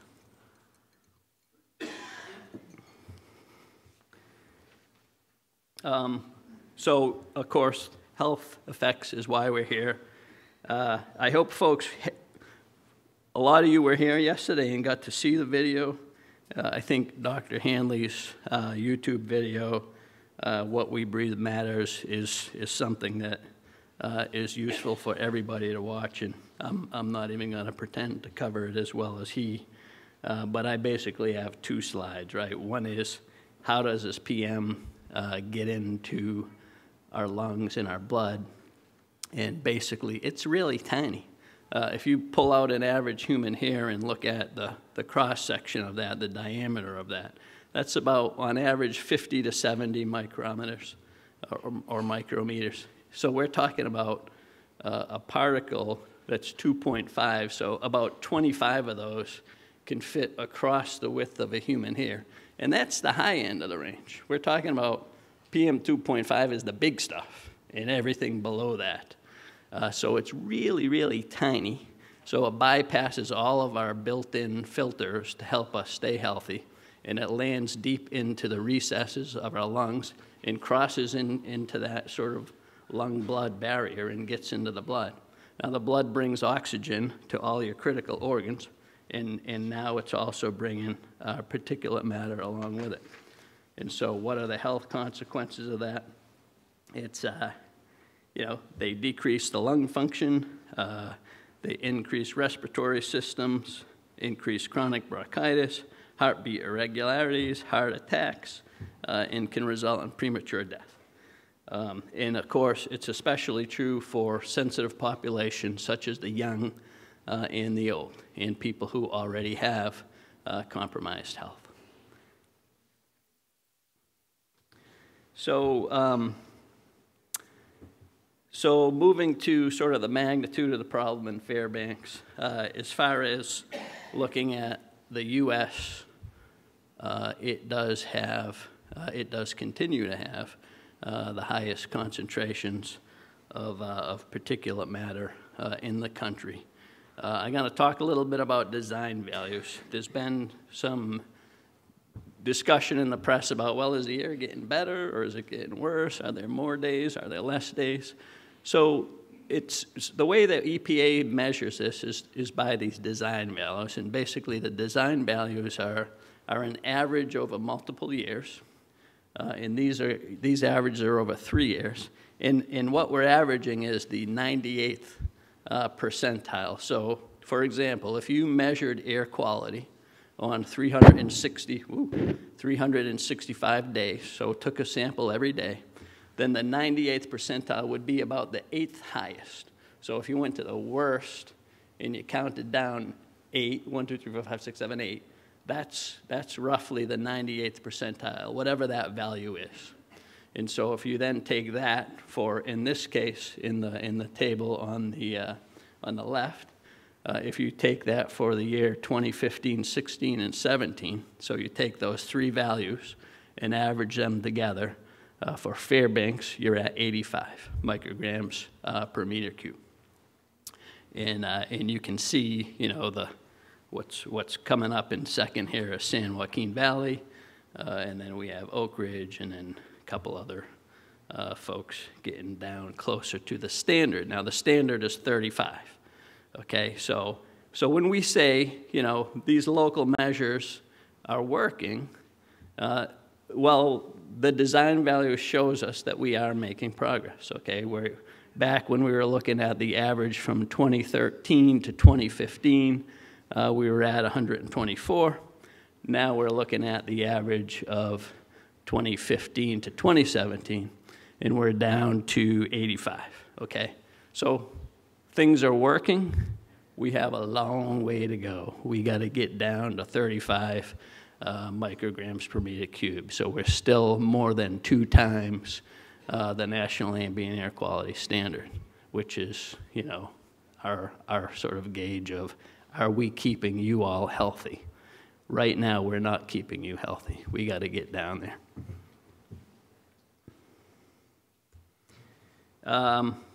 This is just Barbara Trost, who was here yesterday, gave an excellent presentation about the air quality monitoring work the state is doing. It's great. They're really trying to make sure that all the neighborhoods in the community are being represented in the work they do to ensure that everybody's breathing healthy air.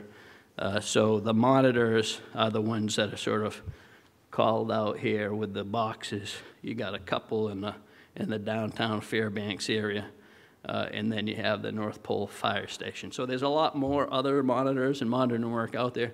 These are currently the 3 regulatory monitors, meaning these are the sites where we're pulling these samples from to calculate these design values.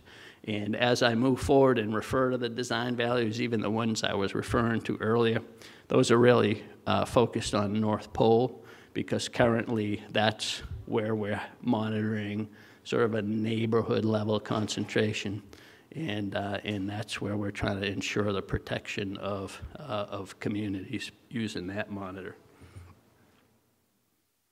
So how do we solve the air quality problem? Did I say that we think local solutions work best? It's stakeholders, it's people like Jesse getting up here and working with Brian and working with the point sources and pulling the community together to help figure out what's going to work the best in this community. And this, you know, this works. We've seen this approach work.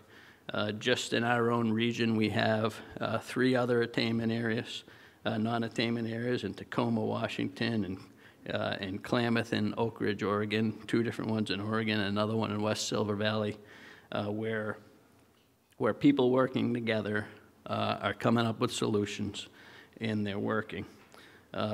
So that path, I'm going to talk a little bit more about the path in the Clean Air Act later, so I'm not going to spend a lot of time on it, but the path that is laid out by Congress in the Clean Air Act says that, you know, the state is required to submit a plan to us, and we call this a state implementation plan. Sometimes you hear us use the word SIP, and that has to show how the community is going to reach attainment.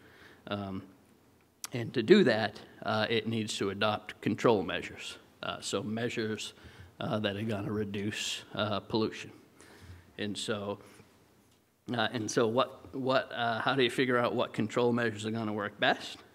Well, you try to figure out what the source of the pollution is, what all the sources of pollution are, and then particularly which ones are contributing to the non-attainment problem. And so how do we learn about that? Well, we do emission inventories, which offer sort of high-level picture of what are all the sources of pollution that could potentially be contributing to this problem. And then another thing that we look at, which gives us a little finer scale, is speciation data.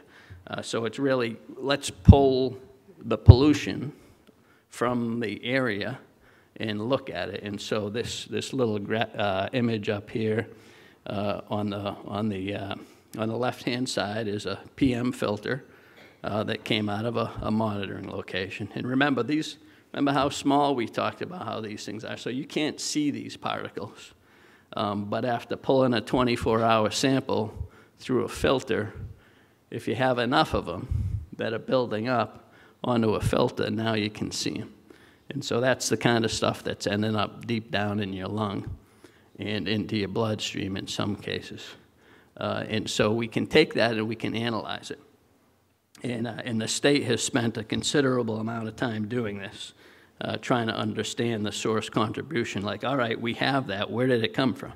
And there are different ways to do that are done by people who are way smarter than me, using all kinds of sort of, you know, chemistry and whatnot. And when we look at and assess the results of all that data, and different methods give you different ranges, so it's, you know, nothing is perfect in the world, and so we're looking at a whole bunch of different ways to look at that. And so we have these big ranges, like, well, it could be 65 to 85%. And so we say, well, about 75% of that is coming from wood smoke. And so we have a pretty good dialed-in understanding of the larger contributions to the PM non-attainment area here in Fairbanks and North Pole. So since wood smoke is the primary cause of the air quality violations, control measures for wood smoke are necessary. And this is why the borough at the local level has adopted and is implementing its curtailment program. I mean, this is a critical and essential part of the solution. It's not the only part, but it is probably the most important part of the solution. But, you know, it's not just wood smoke. I mean, the state is completing a comprehensive evaluation of every source of pollution in the non-attainment area and is looking at best available control measures for all of those sources. So every little bit is going to help. But curtailment it's not going away. It is absolutely essential, as we have seen in just about every other area in the country that has the same problem as you have here, which is stagnant air during inversions and a lot of residential heating with wood. This I'll admit, it's colder up here, and you have more severe stagnation events, and it is not unique. I mean, we have this problem across the country, and every other area of the country is well on their way to solving this problem with its locally implemented curtailment program. It works.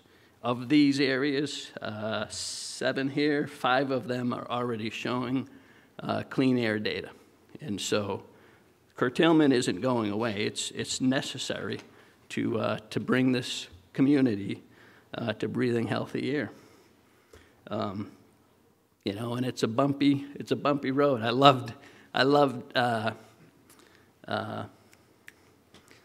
oh my God, yeah, thank you. Wendy's slide yesterday, you know, it said like, you know, expectation, this nice straight line, and reality is like this crevices, and that supports my bumpy road slide. It is a bumpy road. I mean, these things aren't easy. You know, people need to heat their homes, absolutely.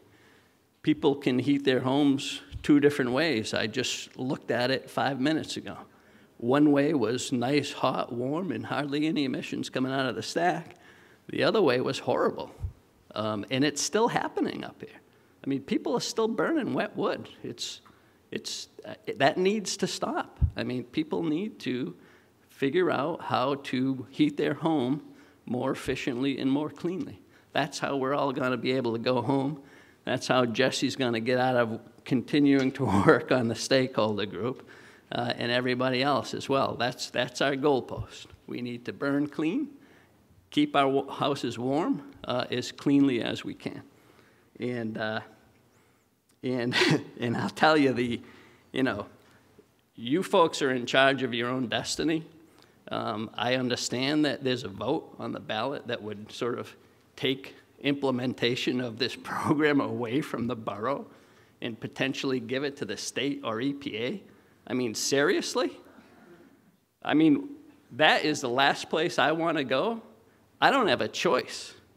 You know, Congress is going to force us, if the borough isn't doing it and the state isn't doing it, EPA is going to be in here doing it. And nobody wants that. Nobody wants that. The borough is working very effectively with the community. They're already looking at ESPs, like I said earlier. That's not going to happen if EPA is in here running a program. So your destiny is in your own hands, and I'd like you to think about that vote as a vote on who is going to be implementing the curtailment program, because it's not going to make the curtailment program go away. All right, sorry. I got a little off track there because I definitely don't want to be implementing a curtailment program. So we're committed to the success locally. We have funding, we have resources, and we're going to continue to the best of our ability to ensure success here in Fairbanks locally. Okay, now the real boring stuff. About slides and timing and whatnot. This is sort of the schedule and the process flow as dictated by Congress in the Clean Air Act. So back in 2009, EPA designated Fairbanks as well as 30 other areas of the country as non-attainment of the ambient air quality standards for PM 2.5. So that gave all of these areas 5 years to develop a plan, how they were going to implement reasonably available control measures to bring the areas into attainment.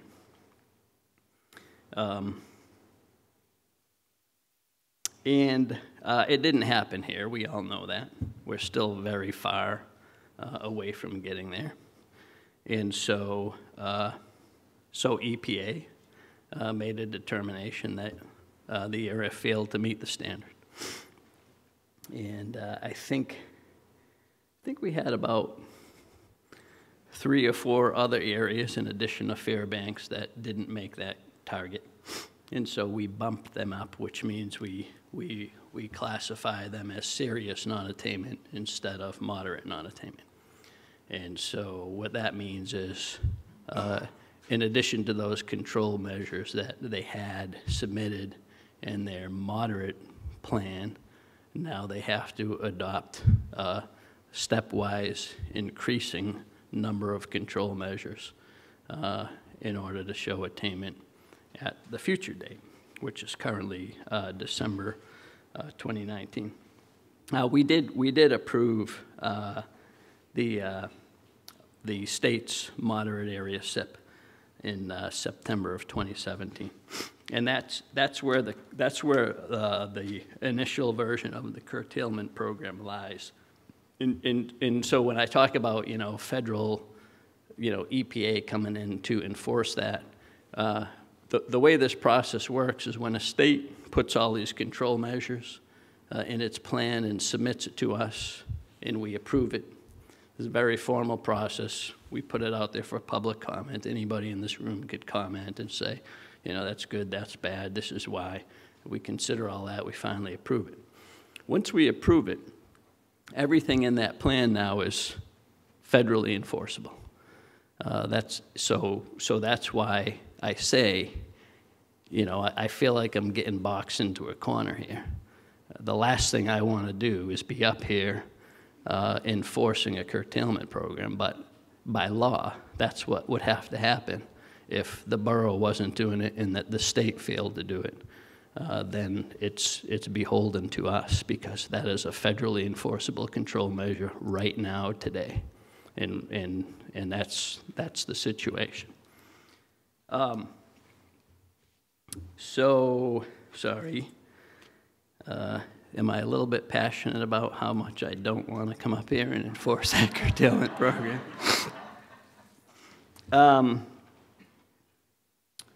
My boss is sitting over there, and we were in the borough. I'm going to do a little sidetrack.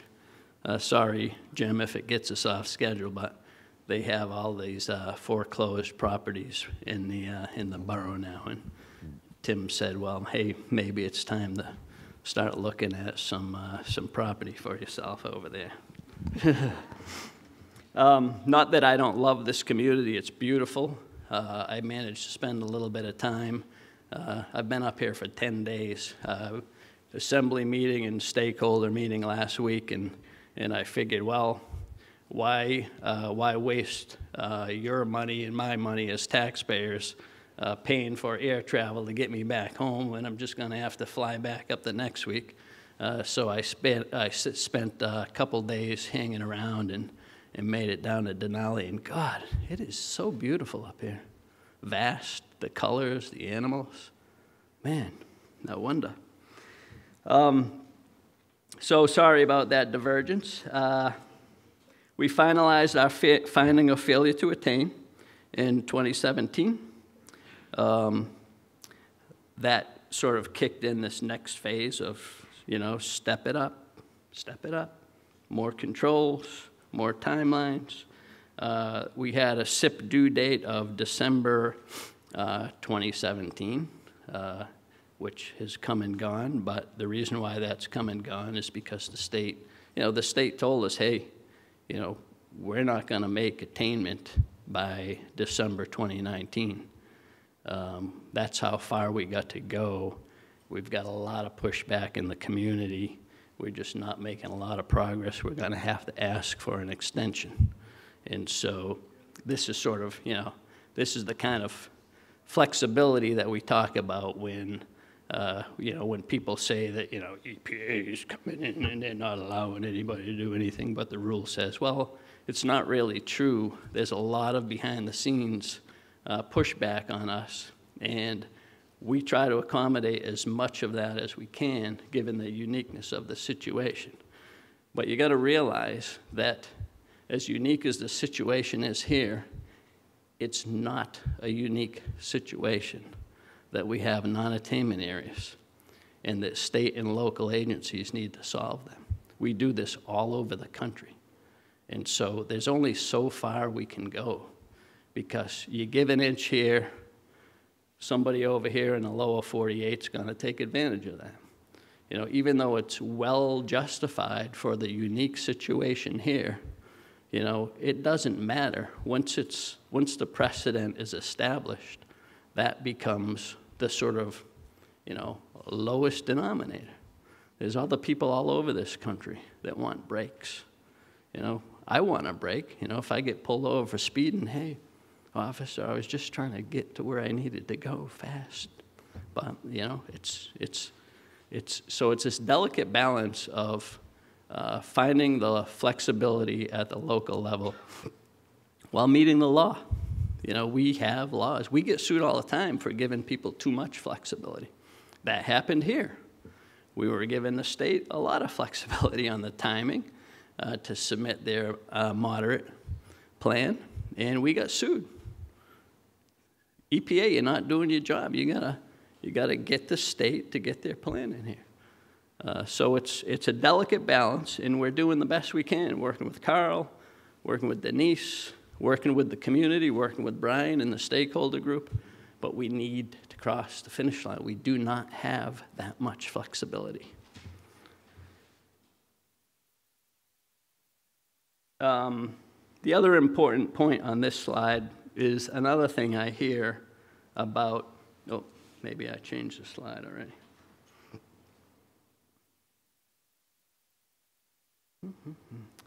This last bullet sort of addresses this. Well, you know, the borough, they keep, in the state, they keep, you know, tightening things up. And yeah, they do, because we're not making any progress on solving the problem. Again, this is Congress. You know, they basically say, here is it, and it's pretty fair. You know, you got 5 years. If you don't get there by 5 years, then we'll give you another 5 years, but you got to do more. You know, and if you can't get there in that 5 years, then you're going to fail to attain, and you got to do even more on top of that. As bad as it is now, there is still another level of incremental increases on control measures that we haven't got to yet. And we're at the point where we're trying to avoid going there by getting a SIP in the door with control measures that are going to get us to attainment. So yes, it's ramping up. Things are getting more stringent. And people are still burning wet wood. It's got to stop, or it's going to get worse. So I've been warned not to try to predict any future. So big disclaimer on the next 2 slides. But just sort of, you know, 2 potential pathways out of a whole lot. I mean, probably an infinite number of pathways that involve, you know, suits and judges and a lot of people besides us making decisions. So that's another thing to consider is, you know, who's making the decisions here, the local, the state, us, or the courts. So best case approach, and I'm probably getting, yeah, all right, as I thought, I'm sorry. So real quickly, you know, this is the perfect situation. The state gets us a serious SIP by the end of this year or early next year, and we can act on it. And it's a great SIP, and it can be approved, and it meets all the Clean Air Act requirements, and we approve it, and it has measures in there, and it sets an attainment date of probably 2024 is my guess, and that all those control measures are effective, that the local government is implementing a curtailment program, and we reach attainment. And then is my sort of keep me awake at night nightmare scenario, where we either don't receive a SIP, and or the stakeholder group does not provide an adequate level of control measures, and or it doesn't demonstrate attainment. This is where we really don't have a choice here. This is where things happen sort of automatically. We get forced into a corner where we have to, and even if we don't do it proactively ourselves, we'll get sued by somebody to do it, and we will have to start a sanctions clock and 18, and that just, you know, it's sort of, all right, we'll give you 18 more months, and at the end of that 18 months, the first set of sanctions kick in, and that's 2-for-1 offsets, which is not easy for folks to understand, but briefly, if there was a new economic development that wanted to come into the community, into the non-attainment area, and it was going to admit, let's just say 25 tons of PM, they need to offset that. So there's no net increase. In order to come in with a new source, you need to offset those emissions. So the 2-for-1 sanction is basically saying, well, instead of needing to offset 25 tons with 25 tons, you need to offset 25 tons with 50 tons. So that's the 2-for-1. And then if we still don't correct that problem, if the locals in the states still don't correct that problem by the end of the 18-month clock, then it stretches to 24 months, and at 24 months is when federal highway stops giving federal highway dollars to the area. And I think I've heard people throw out a number of about $37 million a year of highway dollars that you lose. And personally speaking, the worst part about that is that's when we got to come out with a federal implementation plan and take control over bringing the area into attainment. And I know I'm way over, Jim, sorry. And this is really just a repeat of what I already said. The plan is due. The Clean Air Act requires the best control measures. The extension request requires the most stringent measures, and we need it very, very soon. And just last closing thoughts. You know, we're here, we're committed to helping you guys get there. It's not easy. Progress is happening, okay? We're happy to see that, but there's still a long way to go. We're still over 2 times higher than where we need to be. And the local and state decisions made in the next few months are going to affect at least the next 10 years of trying to solve the problem. All right, Jim. Okay, thanks, Dan. Much appreciated. So we are behind schedule, but I think this is a pretty important discussion briefing from Dan. I think we'll allow time for 2 questions. So who has a question? Jimmy? Oh, man, I was hoping I would drag it out long enough that I didn't have to answer any questions. We'll go to Jimmy in here. I'll go Jimmy first. Yep, thanks, Dan. So on the timeline, I just want to point out that I believe that the state and the borough was notified of the likelihood of non-attainment in 2006.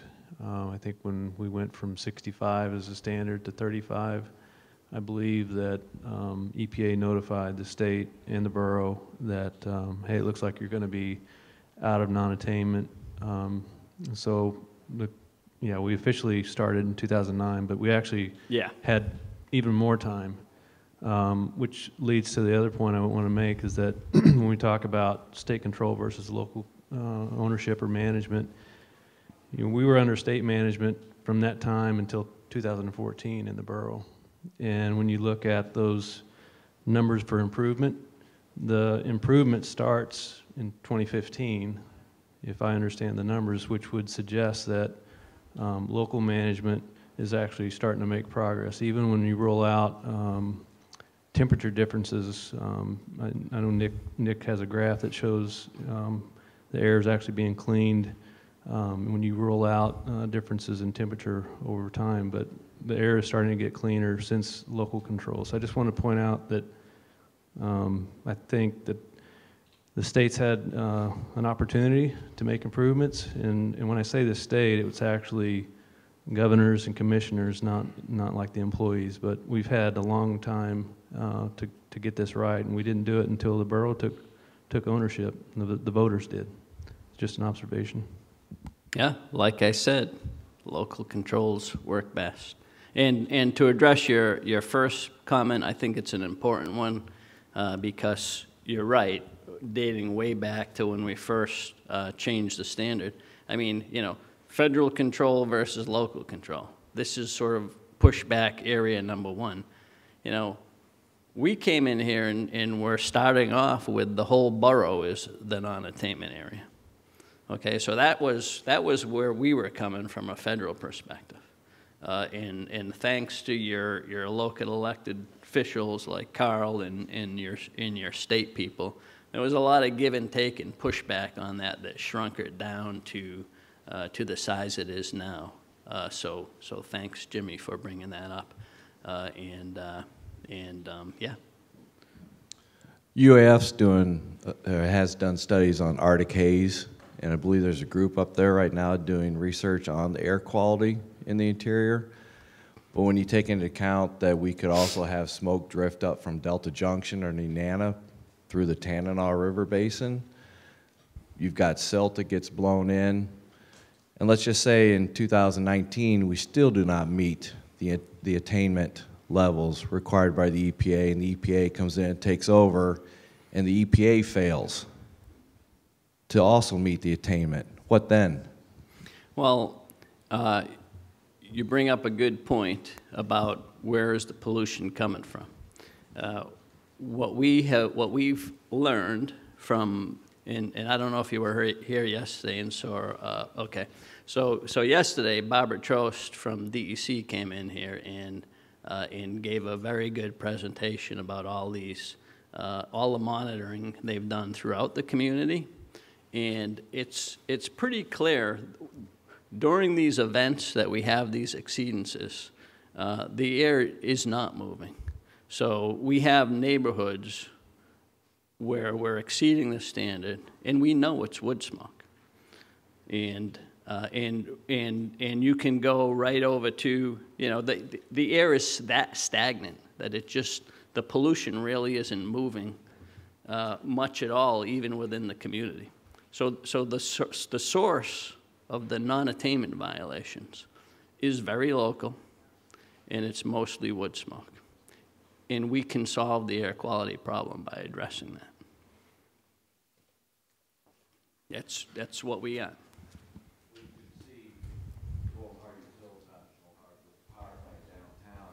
Inversion.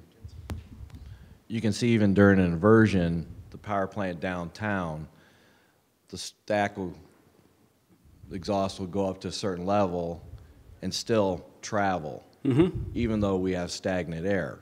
Right. And when I used to have an office on the second floor, I could watch during the day. You see Chena Ridge real clear, but by the middle of the afternoon, it started to haze up. And you can't blame wood smoke on that one because people are at work. They're not home stoking their fires, but you do have a lot of road traffic going on. Yeah. So there's so many things in there that even road traffic is going to create Absolutely. air turbulence. So to say that the air is a zero change, you're not going to have that because you are having traffic causing air to distribute throughout the community. Yeah, I mean, it stirs it up locally for sure, but in the airshed as a whole, we just don't see that. But you're right, there are these diurnal patterns where we see the air is so stagnant, it just not moving, and that's when we see these violations. And then we see these clearing events. So the air does start moving, and guess what? When it moves, we come below the standard. So when the air is moving, it's not when the problem is. When the air is not moving is when we have the buildup of the concentration above the standard. And we have, I mean, Nick's shop has a lot of data showing these sort of diurnal fluctuations, and quite frankly, it makes it kind of hard to sort of dial in and call these curtailment programs because, you know, it's, all right, we got to call it, and then next thing you know, we get an unexpected clear-out event, and then the air clears out, and then, you know, these guys catch slack for, what are you doing, calling a curtailment? The air's clean. Well, it wasn't a minute ago, and so we do need to, again, locally, the best solution is for these guys to figure out how to improve when these things are called and how that's implemented. that's going to be the best way. And quite frankly, if we get more people not burning wet wood, taking advantage of the change-out programs and heating their house cleaner, we're probably not going to have to call that many curtailments. So as we bring, you know, the total emissions down through just better burning, then there'll be less times when the curtailment's probably going to be called, thanks in part to that, you know, those periodic flushing events. But you guys, I mean, the community just needs to step up and make it happen. We can't do that from EPA. It needs to happen here. Okay, Lenine's getting ready to drag me off here. Yeah, I've got the hook out.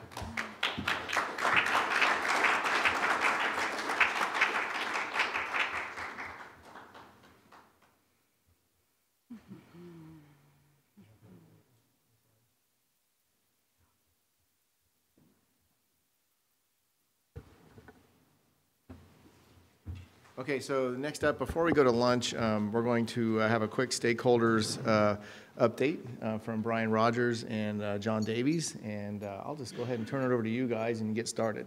So if you want to switch slides. Okay. Well, thanks. And I was at an event in Anchorage on Thursday night, and people asked, what am I doing these days? And I said, well, I'm working with a group of stakeholders in Fairbanks on how we're going to clean up our air. And the response from just about everybody was, good luck with that. But what they don't understand is Fairbanks people are problem solvers, and what we're seeing in the stakeholder group is really attacking this problem. 35 stakeholders, wood burners and suppliers, oil, people who burn oil, coal stove users, suppliers of natural gas, the heat and power plant operators, public health, clean air advocates, university, military, community, labor, environmental, all working together trying to say, how are we going to solve this problem? How are we going to avoid the EPA sanctions that Dan just talked about? We've had support from EPA, from the state, a lot from the borough, and from consultants. We've had 4 meetings so far, introducing the issues. We've had presentations on different aspects of the challenge we face. We've surveyed the group, much as most of you were here first thing this morning, going through using the clickers so that we could quickly get results. We've solicited questions. What do we need more information about? And we've tried to make sure we answer all of those. The bulk of the work has been done by 8 working groups. The working groups have met during our monthly meetings or between the monthly meetings or both.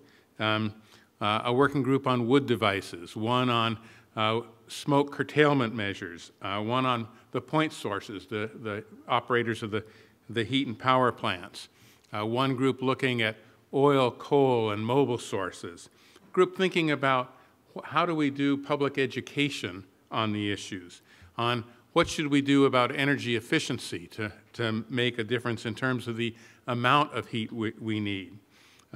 Funding, how are we going to fund these problems, and what differences do we want to make on the regulatory and compliance side.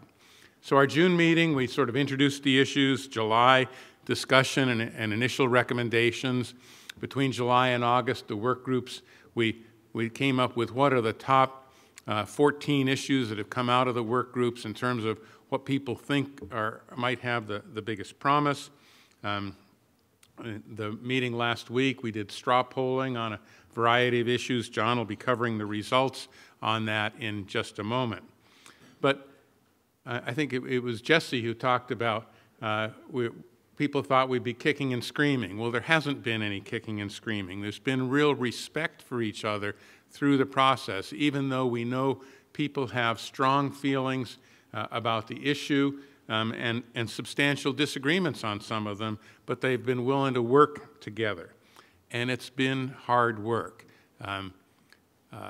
4 all-day meetings in the summer in Fairbanks, and then meetings on top of that in between the meetings.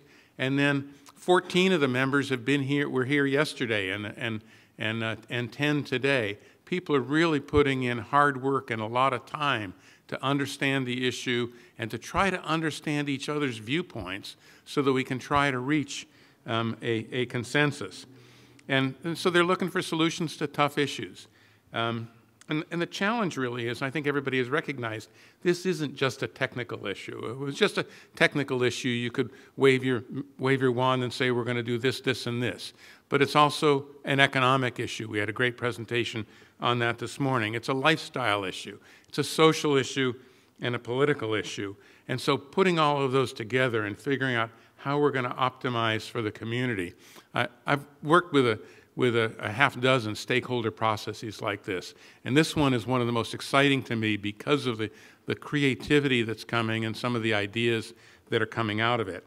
So I'm going to turn to John Davies now to sort of give us that progress report. We've got 2 more meetings before we're finished. We'll be actually doing some modeling of the results to see if we can actually reach attainment within a 5-year period. So John, I'll turn to you, and I can fill in behind you if there are any questions.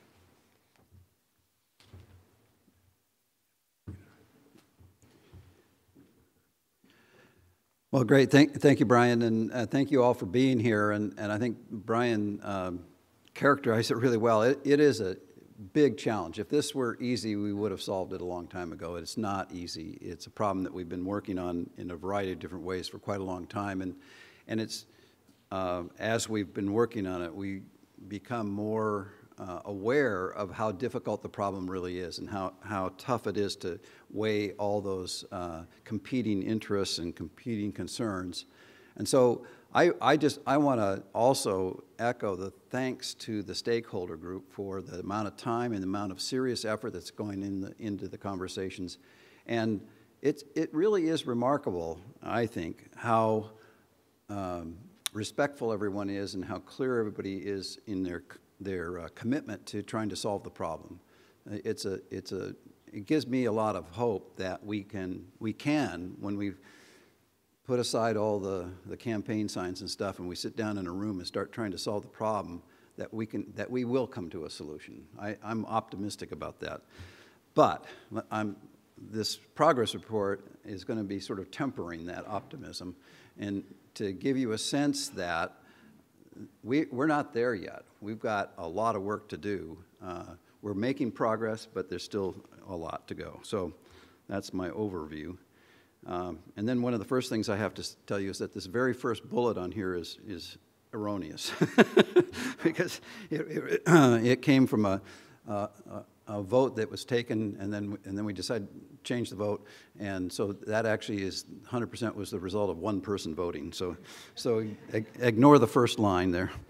So there's 2 slides here that talk about that are focusing on heating devices. So that means solid fuel burning devices. It also means oil boilers and things like that. So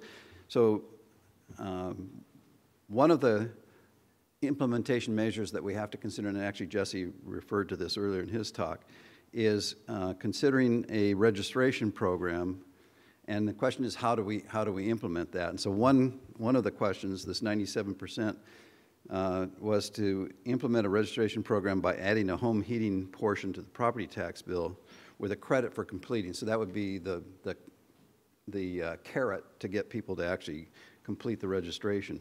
So in each of these slides, the percentage that you see at the outset, like in this case the 97%, that pertains to the number of people in the stakeholder meeting that clicked the little clicker like we did earlier today and approved that idea. So 97% of the stakeholders at that meeting last Thursday or last Friday agreed that we needed to implement some kind of registration program, and that maybe one of the best ways to do that was with adding a home heating portion to the property tax bill and then putting a credit when you actually did the registration. 93% said that we should require registration of all heating devices. So this means not just focusing on wood stoves, but considering the wide range of heating devices that we have.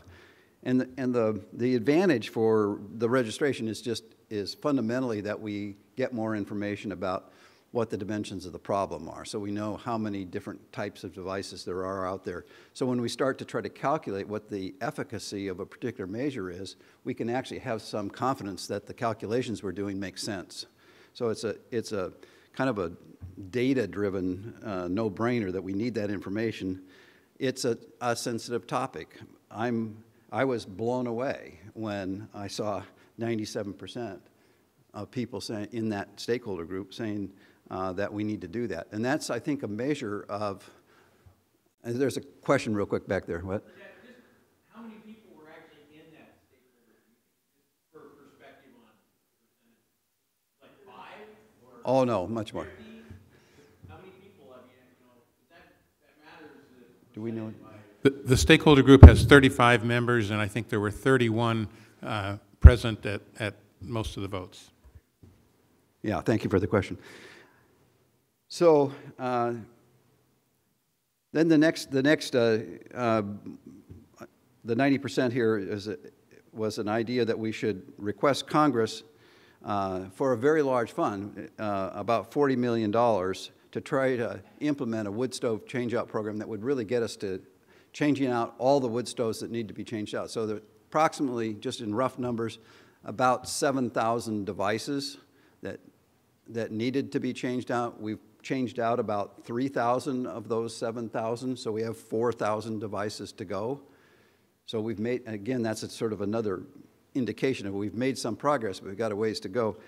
It would, to complete that entire 4,000, we estimate we would need about $40 million. So the idea is to say, look, if we're really going to get there, we're going to need some serious support. And if we want to try to do it in a short period of time, there's no way that we can generate that kind of money locally. We're going to need some help from the state and federal government.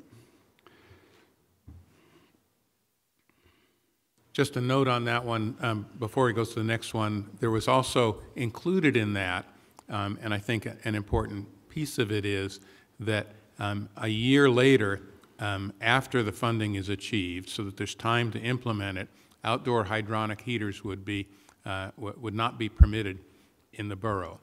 2 years after that funding was achieved, it mandates certified devices in the North Pole zone of the non-attainment area, and in the third year, the Fairbanks zone of the non-attainment area. And the rationale for separating the two is we physically couldn't get all of them done in the second year, and the North Pole has a more severe problem. So the priority for funding houses in the first and second year would be in the North Pole zone of the non-attainment area. Okay, so the heating device group also considered whether we should implement a renewal and inspection requirement that was tied into the registration of all the heating devices, and about 87% agreed with that requirement. So that it speaks to the issue of making sure that devices are installed properly, are being operated properly, that the right kind of wood is being burnt, and things like that. And you saw the demonstration about how important having the dry wood is. 83% said that we should change the wood stove change-out program to offer higher incentives for replacing solid fuel burning, so FBA is solid fuel burning appliances, in multifamily structures. So this would be focusing on rentals that have multi-family apartments in them, or multiple apartments. So that's been an area where it's been hard to focus the responsibility. 83% supported requiring notice and proof of destruction or surrender of the removed devices. And I should also note that in each of these, like in this one, it says 57% ASP. There was a secondary vote in many of these about how quickly these measures should be implemented. And so in this case, 57% had supported essentially an immediate or 1 year implementation of this requirement. And you'll see that down through the next one, for example, says 34% said right away, and 31% said wait till extend out to 2019. So the next one talks about requiring the removal of coal heaters from homes and small commercial sites. So that would, the vote was on, should we prohibit the use and require the removal of coal heaters from homes? 79% supported that one. 73% said we should create incentives for fuel oil boiler upgrades. So this is an area where, you know, we've talked about wood stove change-out programs and changing out, you know, wood stove to wood stove with more efficient wood stoves. But there's also an opportunity to get a significant improvement if we change out oil boilers as well. I personally can tell you I changed out a perfectly good Wheel McLean to a System 2000 a few years ago. I cut my fuel oil bill by 1/3 when I did that, even though the hang tag on both those devices says 87% efficiency. So there's some pretty big opportunities in the area of focusing on oil heaters as well. And as we've discovered in this stakeholder process, the discussion we're going through, one of the things that we haven't talked about in the past enough is the issue of the sulfur. And so this is an area that now that we have to start talking about power plants, and we're starting to talk about diesel and oil boilers, then the sulfur component becomes much more important. And so there are some opportunities where we could incentivize the improvement of the efficiency of the boilers. And the more efficient it is, the less emissions there will be. So that's another one. I also, we included here a couple of them where the vote was below 50%. So this last one, for example, was to reduce the emissions that were allowed from a Fairbanks North Star Borough certified solid fuel heating device or wood stove. And the idea here was it's probably likely that in the future the standard for wood stoves is going to get tougher right now. And right now as a borough, we've set that standard at 2.5 grams per hour. And there was some thought about, well, maybe we should just bite the bullet and right now start moving people toward 1.5 grams per hour. And that was not recommended. So these are there, and there was a lot of debate and discussions about these type of things. And so this is an example of, that sounds like this might be a kind of a no-brainer, but actually there were some pretty good reasons for not doing that. And so only 40% of the stakeholder group agreed that that would be a good move to make at this time. So there's a number of these non-recommended ones that are in these slides as well. So now I'm going to move over to the no ash, the no other adequate source of heat, and some issues around the stage 1 waiver. So 81% said that we should add an inspection for no ash. And that's, so that would be that if a person is submitted a form and has claimed that they have no other adequate source of heat, that then there would be an inspection required to go verify that. Then at lower levels here, 66% said that we should add a renewal requirement for the stage 1 waiver. And 66% also said that we should add an inspection requirement for the stage 1 waiver. So again, this is getting at the question of, you know, is the home that's claiming the no ash actually really requiring it, and are they actually operating whatever device they have in the best way possible? There was some discussion about the possibility of one of the concerns, of course, that we've heard a lot, and which I'm very sensitive to, is that people can't afford to switch. And so we tried to offer a number of different ideas and had discussions about a number of different ways to make the switching to an alternative source of fuel more economically palatable during a curtailment period. And so one of those ideas was to consider implementing in a home where say, for example, there was only a wood stove in that home, adding an electric baseboard heat as an alternative source, and then working with GVA to supplement their and to fund an emergency tariff. And what that would mean is that the cost of electricity for those people during that curtailment period would be reduced.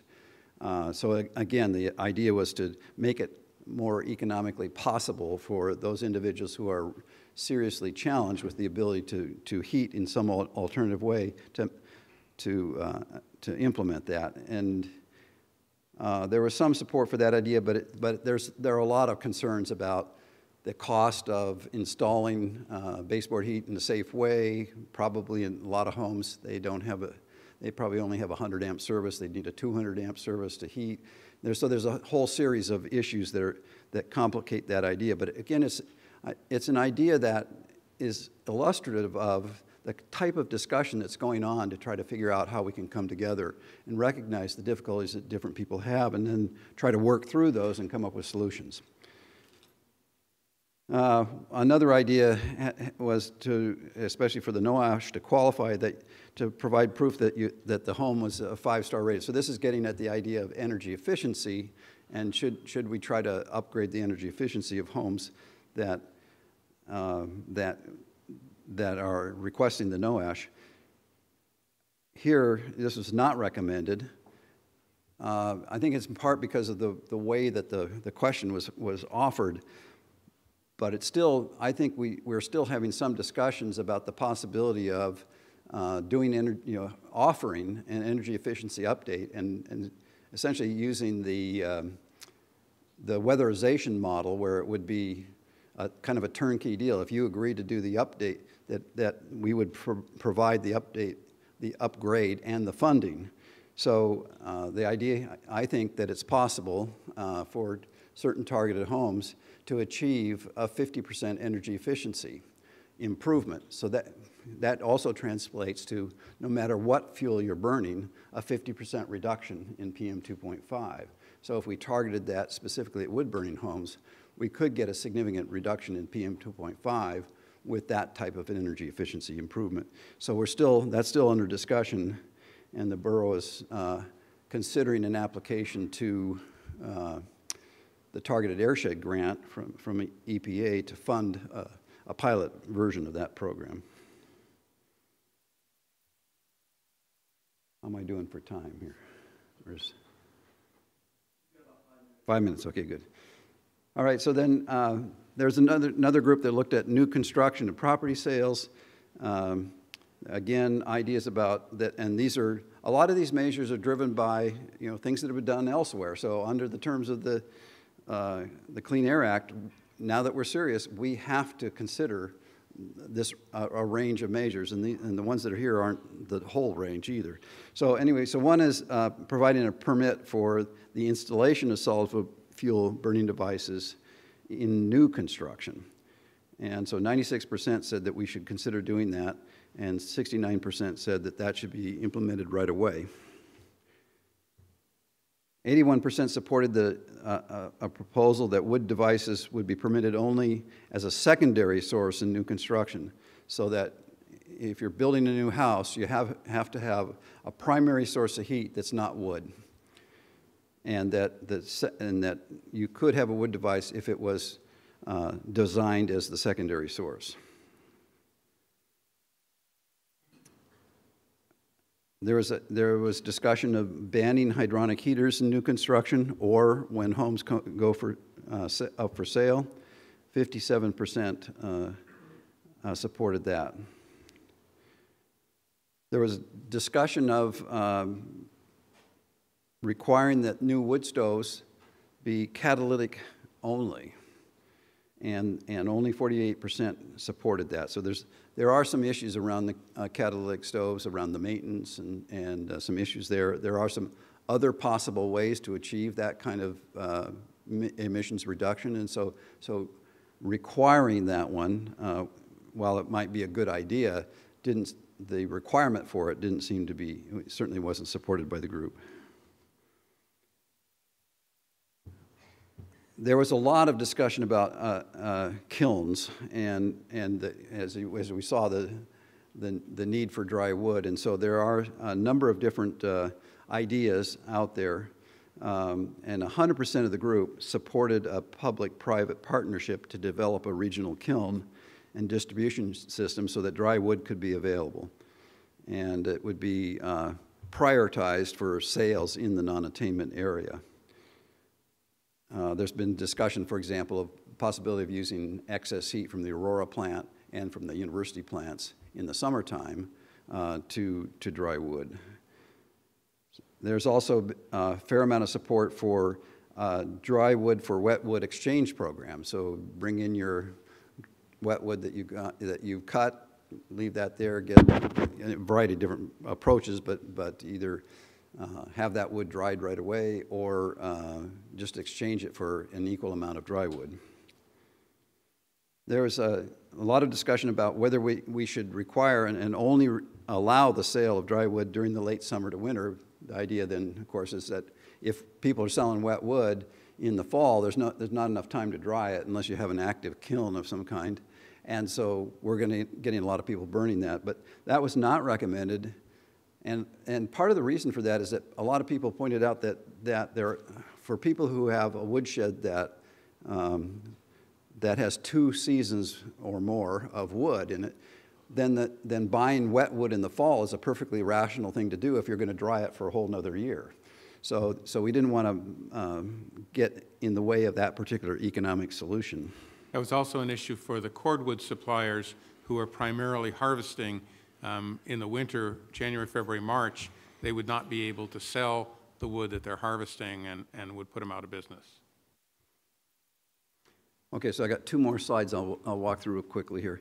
So on fuel oil, this was all foreshadowed that there's been discussion, Jesse talked about this, about prohibiting the sale of number 2 and in effect requiring the use of number 1 fuel oil and doing that as the primary response and having a switch to ultra-low sulfur diesel as a contingency measure. So these contingency measures are things that would get triggered if we don't meet attainment under certain circumstances.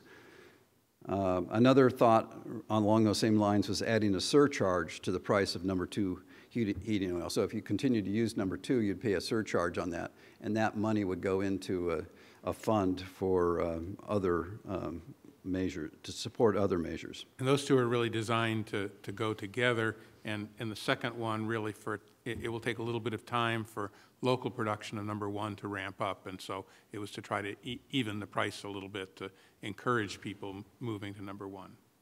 And basically that cuts the sulfur dioxide emissions by about 2/3. So and then the last 2 here, there's a serious amount of discussion about the use of used oil, and this is problematic because there's generally a lot of heavy metals in the used oil, and so some people have advocated the prohibition of that, but for a variety of reasons, neither one of these proposals to prohibit or limit the use of the used oil was approved. And part of that has to do with just the practicality of, well, what are you going to do with it otherwise? You know, are we going to just bury it in the landfill or what? So we don't have, this is an ongoing discussion. So these areas of non-recommended doesn't necessarily mean that the conversation is over. It just means that we certainly didn't come to an agreement at this point in time. So the last slide here is a potpourri of issues that relate to the point sources, the power plants, and to some ideas about enforcement and funding. So one of the ideas around the point source, one of the concerns around the point sources is that to make some of the proposals that make the changes to scrubbers and injection systems that have been discussed that we have to consider, everybody recognizes that those are going to be extremely expensive. There's a lot of money to do those. And so if there's some way to modify that and then create an offset banking fund that the state of Alaska would administer, that would allow the point sources to place offset dollars into that fund to help fund other PM 2.5 control measures. So for example, there could be a tax on emissions that the point sources would pay in lieu of doing expensive retrofits, and then that money would go into a fund that would then be used to implement other PM 2.5 control measures that might be argued to be much more efficacious.